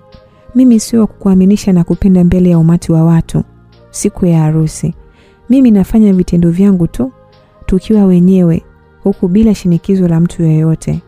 Edison aliyekuwa kimya alivuta fikra za mbali mno. Alipoona anachoshwa na maneno ya Doreen, alimbusu mdomoni na kumsababishia kimya kichukue nafasi yake. Midomo yao tu ndio ilibaki kuzungumza pamoja. Doreen alifumba macho yake kusikilizia utamu vile unapenya. Tena alizungusha mkono wake mmoja kisogoni kwa Edison. Halafu akaendelea kushika kisogo huku akitoa ushirikiano kamilifu. Uwepo wa watu wengi uliwafanya wasitishe na kutulia tuli. Waliendelea kuwekeana mipango kadhaa ya kutosha wakati nyuso zao zikichekelea tu. Siku chache mbele Edison alipigiwa simu afike Bahi, kwani bibi yake alikuwa amelazwa hospitalini. Doreen alivyokuwa mwehu aitaka waende pamoja, lakini Edison akamtoa hofu. Safari ya kurudi Bahi ilianza akiwa na wasiwasi juu ya afya ya bibi yake, ambaye hakuwa dhaifu licha ya umri wake kumsogea sana. Akiba yake kidogo aliyojikusanyia aliikomba yote, kiasi kidogo alikitenga kwa nunulia zawadi kidogo ndugu zake. Alifika kwanza Dodoma na kununua vitu baadhi, kisha akaunganisha usafiri na kufika Bahi. Simu yake haikukauka kuwasiliana na Doreen. Alifika Bahi salama na kukutana na bibi yake, ndio ameruhusiwa kurudi nyumbani. Wajukuu wengine walimkaribisha kwa bashasha huku wakizipokea zawadi zao na asante kwa sana. Edison alichukua nafasi kuongea mawili matatu na bibi yake, ambaye afya yake ilionyesha kuanza kutengemaa. Tabasamu hafifu lilichanua vyema usoni pa bibi yake na kumpa tumaini Edison. Bibi alipambwa na furaha sana siku hiyo, kwani hali ya Edison ilionyesha dalili zote za kuwa mtu tofauti. Edison akatumia mwanya huo kumfariji bibi yake kuwa amebadilika na kuwa ni mtu wa kazi.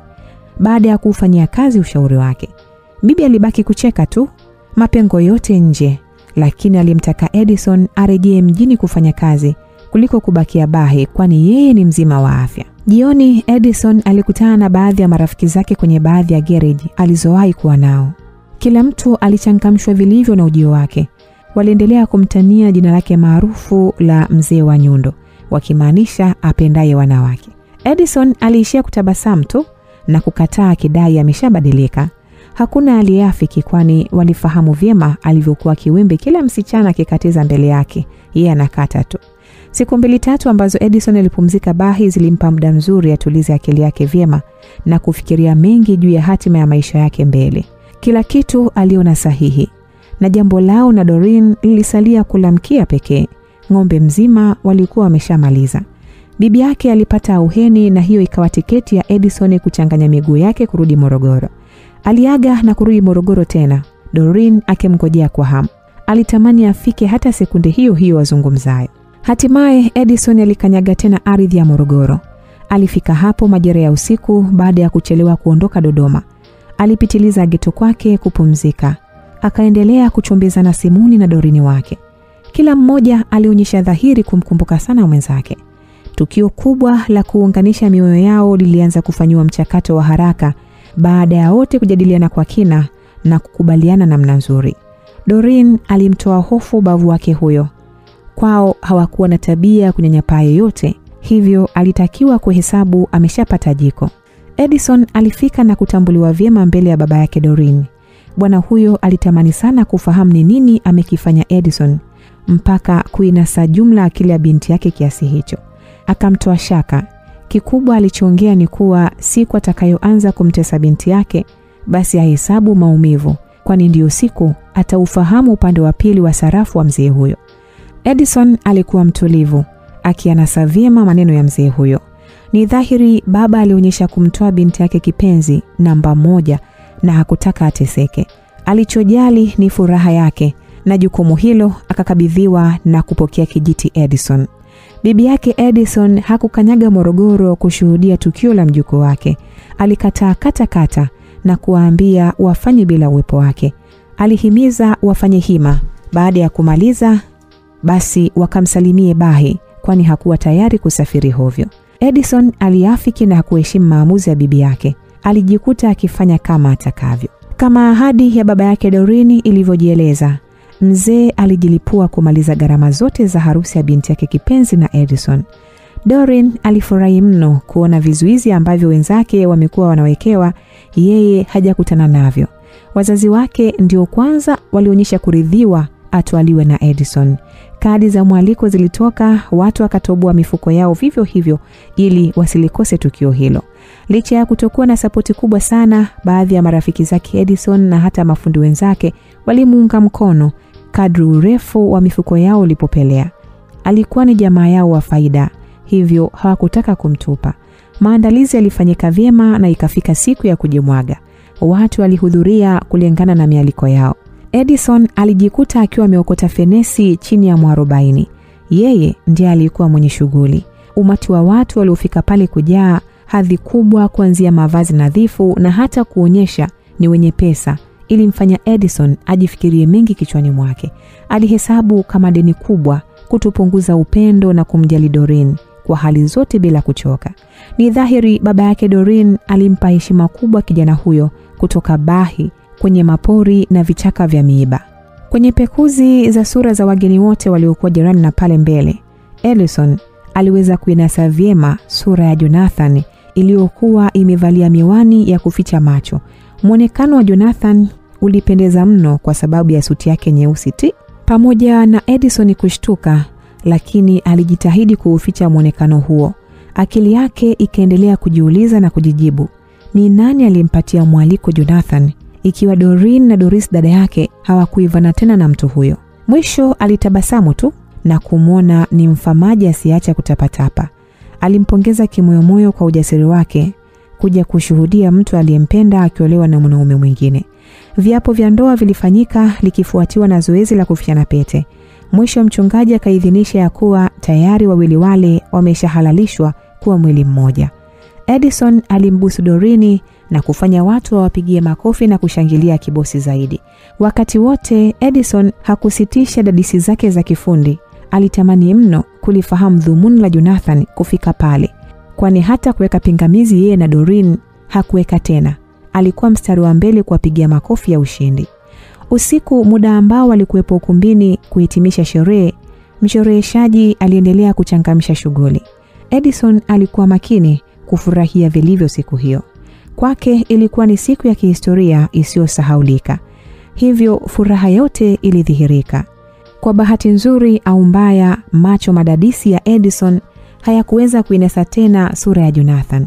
Edison alitabasamu kuna Jonathan ameshindwa kuvumilia maumivu makali ya moyo wake baada ya kuona si yeye amekabidhiwa ufunguo wa kufungua kufuli la bidada huyo. Akadhani Jonathan amekimbia. Wakati pendwa ambao watu wengi waliongoja kwa hamu ulifika, muda ambao walianza kucheza pale mbele. Mziki wa taratibu uliendelea kutumbuiza kibosi na kuwafanya wanaopenda kuburudika kuanza kujongea kwa pale mbele. Hawakuwa hao peke yao, bali hata bibi harusi na ubavu wake bwana Edison walijisogeza kujivinjari. Edison alikuwa akichekelea wakati wote. Wakaendelea kucheza pamoja na kufuata miondoko ya mziki uliokuwa ukitumbuiza. Doris alikuwa akiwatazama kwa hamu, kwani mdogo wake alikuwa amepiga hatua hiyo kubwa kuliko yeye. Haikumpa shida, akawaombea dua wadumu kwenye ndoa yao, kwani hata yeye alikuwa mbioni kutekeleza hilo. Alikuwa ni mtu mwingine tu, kwani Deo alishamfurusha baada ya mdogo wake kupata alichokitaka. Kumbe wakati yote hayo yakiendelea, Jonathan alikuwa mmoja wa waliotulia, wameketi kwenye viti na kutulia tuli. Kubadili nguo kulipoteza kabisa akili ya Edison, aliyeshindwa kumtambua kabisa. Wakati huu Edison alikuwepo mbali na walipoketi maharusi. Nderemo na vigeregere viliendelea kushupaa kwenye muda wa kucheza. Vilimpa nafasi ya kujongea kwa hatua za kucheza kama mmoja wa anayetaka kujumuika nao. Jonathan alifika pale mbele na kuonyesha amefurahi na kuanza kucheza, japokuwa alikuwa peke yake. Wengine wengi waliokuwa wakicheza hawakuhangaika naye kabisa. Kila mtu alicheza ajuavyo na awezavyo. Jonathan alipoona hakuna anayemtilia shaka, alijisogeza hatua chache jirani na walipokuwa akicheza Edison na Doreen kwa madaha huku wakibusiana. Kila zikipita sekunde kadhaa, aliingiza mkono wake kwenye koti lake na kuchomoa kitu. Ilikuwa ni bastora yake nyeusi iliyokuwa imejazwa risasi na kukokiwa kabisa. Alipiga hatua za haraka haraka na kuwafikia Doreen na mumewe. Hakuna aliyemtambua wala kumtazama. Jonathan bila hiana aliwanyooshia bastora yake na kufyatua mara mbili. Pa! Pa! Zilisikika sauti mbili za milio ya risasi. Kila mmoja alikuwa ukumbini hapo akataharuki na kutimua mbio. Hakuna aliyekuwa tayari kufahamu ni nani aliyefyatua risasi au ni yupi alikuwa amelengwa. Kipaumbele ni kunusuru maisha yake. Jonathan hakutazama popote tena. Alirudisha haraka bastola yake na kuanza kukimbia mbio akiungana na watu wengine kwenda nje. Vilio na mayoe vilishika hatamu, huku jina la mama likishindwa kubanduka mdomoni pa watu wengi. Wenye roho nyeupe na magonjwa ya shinikizo la juu la damu walipoteza fahamu na kubaki wameanguka chini. Kukanyagana pia kulichanganya. Meza ziliparamiwa na kugeuza eneo la kutisha badala ya watu kufurahia. Paafunua ukumbi wa furaha ukageuka uwanja wa mafukuzano. Tabasamu la Jonathan kule kanisani halikuwa lenye ukweli. Ni dhahiri alikuwa akiugulia maumivu yake ndani kwa ndani baada ya kushuhudia namna Doreen alivyokuwa amedhamiria kumkataa kabisa. Mwiba huo mkavu uliujeruhi moyo wa Jonathan na kumkasirisha sana. mpaka akampangia mpango mkakati ndani ya uongozi wa kichwa chake kitukutu. Simba mwenda pole ndiye hunasa windo lake. Jonathan aliamua kuwahadaa Edison na Doreen kuwaacha huru kipindi amepotea, ili wajihisi amekubali kujitoa kwenye kinyang'anyiro cha kumpata Doreen. Doreen na Edison kuruhusu kosa hilo kukafanya Jonathan atimize kile alichoamini kingetuliza hasira zake. Baada ya watu kutawanywa kwa taharuki ile, wapo waliobaki mlembule ndani ya ukumbi. Baba yake Doreen alikimbilia pale binti yake alipokuwa amelala chini pembezoni mwa ubavu wake bwana Edison. Shila lake jeupe lilitapakaa damu. Baba yake Doreen alichukua jukumu la kumnyanyua akaketi vyema, kwani hata wasindikizaji wa maharusi hao hakuna aliyetaka kuonyesha ushujaa mbele ya risasi za moto. Doreen alijikagua haraka na kukuta yupo salama, lakini Edison alikuwa amelala kifudifudi, huku juu mgongoni mwake kukiwa na matobo kwenye suti, kuashiria risasi zote mbili ziliingia ndani ya mwili wake. Suti yake ilionyesha kuloa damu kama iliyolowekwa damuni. Doreen aliendelea kuangua kilio, huku akisema neno mume wangu kwa sauti, pamoja na kumtikisa Edison ambaye hakuonyesha dalili zozote za kuamka hata kuwa na fahamu zake. Doreen alilia mno. Hakutaka kuamini huyo aliyelala chini ndiye mume wake, ambaye walitoka kufunga ndoa yao muda sio mrefu, na walikuwa kwenye harakati za mwisho kabla ya kwenda kuanza kula zile saba zao za moto, japokuwa tayari walishaanza kuchinjana siku nyingi. Walifika vijana kadhaa pale na kumnyanyua Edison mpaka nje. Walimpakia ndani ya gari na kumkimbiza hospitalini. Damu nyingi iliyokuwa imechurizika pale sakafuni ilimnyima matumaini kila mmoja ya kuwa Edison atapona. Akina mama wachache waliokuwepo ukumbini hapo walibaki wamejitwisha mikono yao kichwani. Doris aliumia moyo kupitiliza. Chozi la huzuni lilimdondoka. Alifanya awezavyo kumrudisha Doreen ili asiambatane na gari lilompeleka Edison hospitali. Doreen alikuwa akilia kama mtoto mdogo aliyepokwa andazi mdomoni. Alikuwa akitupatupa mikono na miguu yake akiomba aachiwe huru ili amfuate Edison wake. Doris alitumia mpaka nguvu ya ziada kuhakikisha kwamba Doreen harukwi na akili. Alimkumbatia pale pale chini bila kujali shila lake lenye damu. Badala ya kumpongeza ndugu yake kupata mume nyakati hizi ngumu, akijikuta na mbembeleza anyamaze baada ya kupokwa tonge mdomoni. Doreen alitulia kutapatapa, lakini kilio cha kwikwi hakikukoma. Bidada huyo aliharibiwa sana siku yake. Machozi yalimbubujika bila kukauka. Moyo wake ulikatwa-katwa, vipande na majeraha yake yakifukuta maumivu makali kama yaliyowekewa chumvi. Doris alimnyanyua taratibu huku maneno ya kumtuliza yakiendelea. Alitoka naye nje ambako waliingia garini na kwenda nyumbani kupumzika, kwani giza lilikuwa limetanda mno. Mama yao alishauri wasubirie nyumbani kuzipokea taarifa za hali ya maendeleo ya afya ya Edison kuliko kwenda pamoja hospitali. Ndugu walitawanyika na jambo hilo likaachiwa familia ya kina Doreen kuhitimisha. Doris hakumwacha popote mdogo wake ili asije kufanya maamuzi ya kijenga. Aligeuka kumfariji mdogo wake. Angalau Doreen alitulia, lakini hakupumzika kuomba afahamishwe juu ya hali ya Edison wake, kama yu mzima au ameshamkimbia duniani na kumwacha peke yake. Edison alipofikishwa hospitali ya kulipia alichangamkiwa haraka na kukimbizwa chumba cha wagonjwa mahututi. Baada ya kugundulika mapigo yake ya moyo yalikuwa bado yapo, japokuwa yalikuwa chini sana. Madaktari walirarua suti hiyo kwa mkasi na kuitupia kando. Edison akalazwa vizuri kitandani huku mitungi yenye hewa safi ya oxygen ikimsaidia kupumua. Waliashtua mapigo ya moyo wake wakati wakiendelea na huduma zinginezo. Kilisogezwa kisinia cha bati na juhudi zote zikawa kumfanyia upasuaji mdogo ili kuondoa risasi zote mbili ili kutoa sumu. Bahati nzuri ilikuwa kwa Edison. Risasi zilitolewa na hazikuwa zimepasua mishipa mikubwa ya damu. Sindano kadhaa zenye dawa zilidungwa huku dripu za maji na damu zikiendelea kuchuruzika kwenye mishipa ya mikononi. Matumaini ya kupona Edison yalikuwa kidogo sana. Kadri saa zilivyoyoyoma ndivyo hata daktari wake na manesi walihisi ndivyo sivyo. Nje ya wodi hiyo alikuwepo mtu mmoja ambaye alikabidhiwa majukumu ya kungojea chochote ambacho kitatolewa na daktari ili amfikishie kwa haraka mrejesho unaohusu afya Edison kwenda kwa baba mzazi wa Doreen.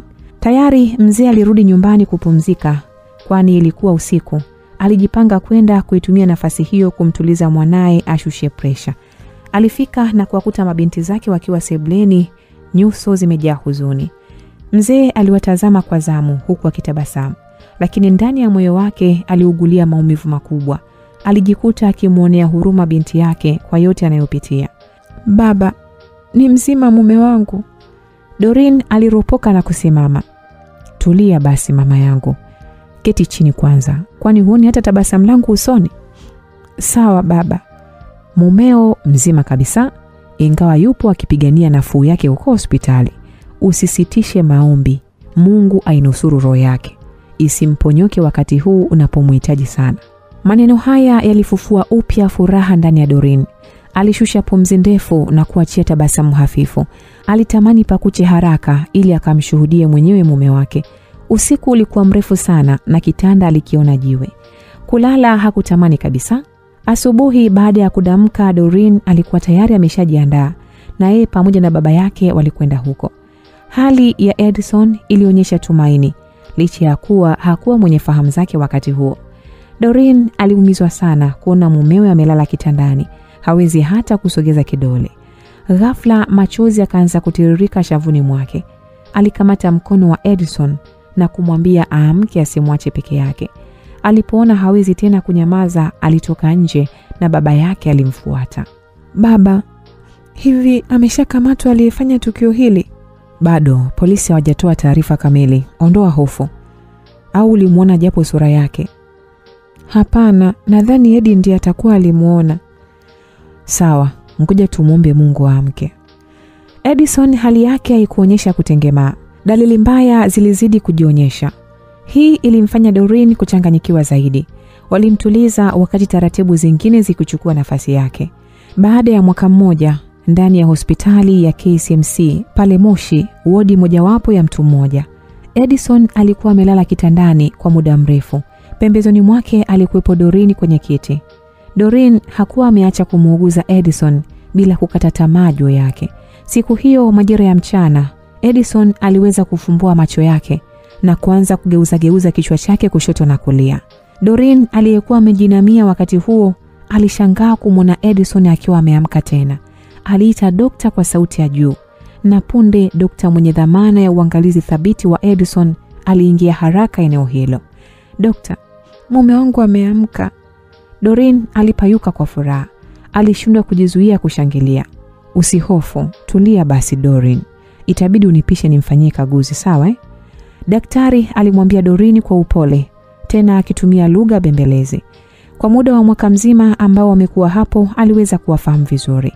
Doreen alitoka nje, uso wake dhahiri ulijawa na tabasamu la haja. Haikuwa rahisi kusubiri kwa muda mrefu kiasi hicho mpaka wakati ambao Edison alifumbua macho yake. Doreen alitulia nje kwenye viti vya kupumzikia wagonjwa akingojea aitwe kupata wasawa kuongea na mume wake, ambaye hakujua hata kama angeweza kufanya hivyo. Baada ya muda aliitwa na nesi mmoja. Wakazikanyaga hatua mpaka wodini. Doreen alimuona tena Edison akiwa amejilaza kitandani. Kitanda chake kiliinuliwa upande wa kichwani ili kumsaidia atazame vizuri mbele. Doreen alisogea taratibu na kuvuta kiti chake, kisha akaanza kumkagua kwa macho yake madadisi. Edison alikondeana. Mwili ulionyesha kudhoofu kama mgonjwa. Kwa yeyote ambaye angemtia machoni, angediriki kusema alikuwa amekwanguliwa afya yake kwa ule ugonjwa hatari. Daktari aliondoka na kuwaacha waongee kwa uhuru. "Ongea basi, nisikie hata sauti yako mume wangu." Doreen aliongea kwa huruma, macho yake yakibubujisha machozi. Mkono wake mmoja aliendelea kushikashika uso wa Edison. Edison alilazimisha tabasamu na kuongea kivivu. "Nini kilitokea mpaka niko hapa di?" Edison aliuliza swali kwa sauti ya kukwaruza iliyokwama. "Asante Mungu umepona. Nilikumisi sana." "Niende wapi sasa mama? Unajisikiaje kwa sasa lakini? Maana ni mwaka mmoja umepita tangu ulazwe hapa." "Mwaka?" "Ndiyo, umepita mwaka mmoja tangu ulazwe hapa, lakini Mungu mkubwa, umeamka tena ubavu wangu." Ilikuwa hivyo baada ya hali ya Edison kutuonyesha dalili zozote za kutengemaa pale Morogoro. Baba yake Doreen alifanya kitu. Wakamtafutia usafiri, akahamishiwa huko KCMC baada ya kupatikana mtaalam na daktari bingwa. Edison hakuwa ameamka kwa kipindi chote hicho. Chakula alilishwa kutumia mipira. Hewa pia aliipata kwa msaada wa kutumia hewa ya kwenye mitungi ya hewa. Kwa wakati wote huo Doreen alihamia kabisa Moshi. Mtu wa kuwa na Edison karibu hakuwepo. Edison kuendelea kuwa mzima ilimfanya Doreen kutokata tamaa. Aliamini ipo siku Edison ataamka. Siku ya kuamka ilifika sasa na ubavu wake ukaamka. Nini kilitokea mpaka nikawa hapa? Tulia kwanza mme wangu. Ukipata nafuu utaambiwa kila kitu. Mbona unakuwa kama hawa madokta? Unapenda kunificha ficha. Nakumbuka kama mara ya mwisho tulikuwa kwenye harusi, tunacheza. Na kilichotokea hapo, sijui nilipigwa lungu la kichwa, hamtaki kuniambia ukweli. Hapana bwana, ndio sababu nimesema utulie kwanza. Nitakwambia kila kitu mimi mwenyewe, sawa? Sawa. Ila hilo overall hapo kitandani ni la kazi gani? Hilo ni kwa ajili ya kumbukumbu yako kipenzi. Hivyo tu. Edison alicheka kidogo na kuishia kukohoa. Doreen alimtuliza huku akimpiga kifuani ashushe pumzi, kwani ni muda mrefu hakuwa amecheka au hata kuzungumza. Edison alikuwa akijitahidi hivyo hivyo. Waliongea kwa muda kidogo na chakula laini kililetwa ili Edison apate kula. Doreen akamlisha taratibu na kumpa na rundo la dawa ashushie. Walipohitimisha hilo, walifika manesi na kumgeuza upande mwingine. Upande ambao alikuwa akilalia muda mrefu ulikuwa na ganzi, yani ngozi sio yake. Alibadilishwa nguo na kuogeshwa kisha akarudishwa kitandani. Ngozi ya mgongo mzima ilibanduka mithili ya nyoka anavyojivua gamba lake. Upande wa nyuma wote ulikuwa mweusi tofauti na mbele. Doreen alimuonea huruma mume wake kwa mapito hayo. Hata kukanyaga hakuweza. Miguu haikuwa na nguvu kabisa. Mkono mmoja kwenye upande aliopigwa risasi haukusogea kabisa. Jioni wazazi wa Doreen walitia timu hospitalini hapo. Nyuso zao zilijawa furaha. Kando walikuwa na binti mmoja aliyekuwa amebeba mtoto mdogo wa kike. Walimchangamkia Edison huku kila mmoja akichanua tabasamu mwanana usoni mwake. Ni dhahiri walifurahia Edison kuamka tena. Waliongea mengi na mwishowe Edison aliuliza kuhusu ujio wao na huyo mtoto mdogo. Alijibiwa ni mwanae, kwani alimwacha Doreen akiwa mjamzito. Edison alimtazama tu mtoto huyo na kujilaumu vikali, akiogopa kuwa kama zisingekuwa rehema za Mwenyezi Mungu kusalia hai, basi mtoto huyo angesalia yatima. Yote kwa yote alitabasamu kumwona mtoto huyo ambaye sura alifanana naye kabisa. Edison aliruhusiwa kurudi, kwani kilichosalia kuimarika kwake ni mazoezi ya viungo pekee ili aanze kutembea huku akiendelea kupatiwa dawa na uangalizi wa hali ya juu. Edison alitabasamu, lakini kumbukumbu za milio ya risasi zilikatika akilini mwake na kumfanya amuulize vyema Doreen. Doreen hakumficha kitu. Akamwambia yote, kwamba ni kweli wakati wapo ukumbini kucheza aliingia mtu mmoja akiwa na silaha. Edison alimtaja Jonathan kuhusika kumtungua kwa bastola, kwani alimuona ndani ya jengo lile. Walimtoa hofu, kwani miezi kadhaa baadaye Jonathan alipokuwa kwenye kumbi za starehe aliwahi kung'ang'aniana mwanamke na mwenzie huko, na baada ya kuona anazongwa alichomoa bastola ile ile na kumnyoshea mtu huyo. Bahati mbaya mwenzake alikuwa na wenzake. Walimfyatulia risasi nyingi maeneo ya shingoni. Hakuchukua sekunde mwili wake ulianguka sakafuni na roho ikaacha mwili. Habari yake iliishia hapo. Edison alishusha pumzi ndefu, japokuwa hakufurahia kifo cha binadamu mwenzake. Ripoti ya polisi baada ya kuunganisha matukio ni kweli ni yeye aliyemfyatulia risasi, kwani idadi ya risasi alizonunua zilikutwa pungufu. Mazoezi madogo madogo yalianza, na kadri siku zilivyozidi kusogea ndivyo afya ya Edison ilionyesha kuimarika. Kutembea aliweza, lakini bado mwili haukuwa umepona vizuri na nguvu zake zilikuwa bado kumrejea kikamilifu. Shauku yake kubwa ilikuwa apone haraka ili aanze kutekeleza majukumu yake ya kifamilia. Bibi yake kutoka Bahi alikuwa njiani kuja kumjulia hali. Tabasamu lilirejea usoni pake, kwani kwa mambo yote aliyopitia hakuamini kama Doreen angeweza kusimama naye kidete bila kumwacha. Siku hiyo aliomba waende kwenye bustani aipendayo. Siku hii walikwenda kama familia. kando alikuwa ni mke wake na mtoto wao mdogo waliyempa jina la Precious. Walifotoa picha kadhaa pamoja na kuendelea kufurahia uzuri wa mandhari hayo yanayovutia kuyatazama na hata kunusisha pua kwa harufu yake nzuri. This love is awesome. Edison aliongea hayo na kutabasamu. Doreen hakuongea neno, naye alitabasamu tu. Tumefikia mwisho wa simulizi nzuri na kali. Mtunzi wa simulizi hii ni Arnold Machavo. Msimulizi wako ni yule yule, Elizabeth, Tanzania.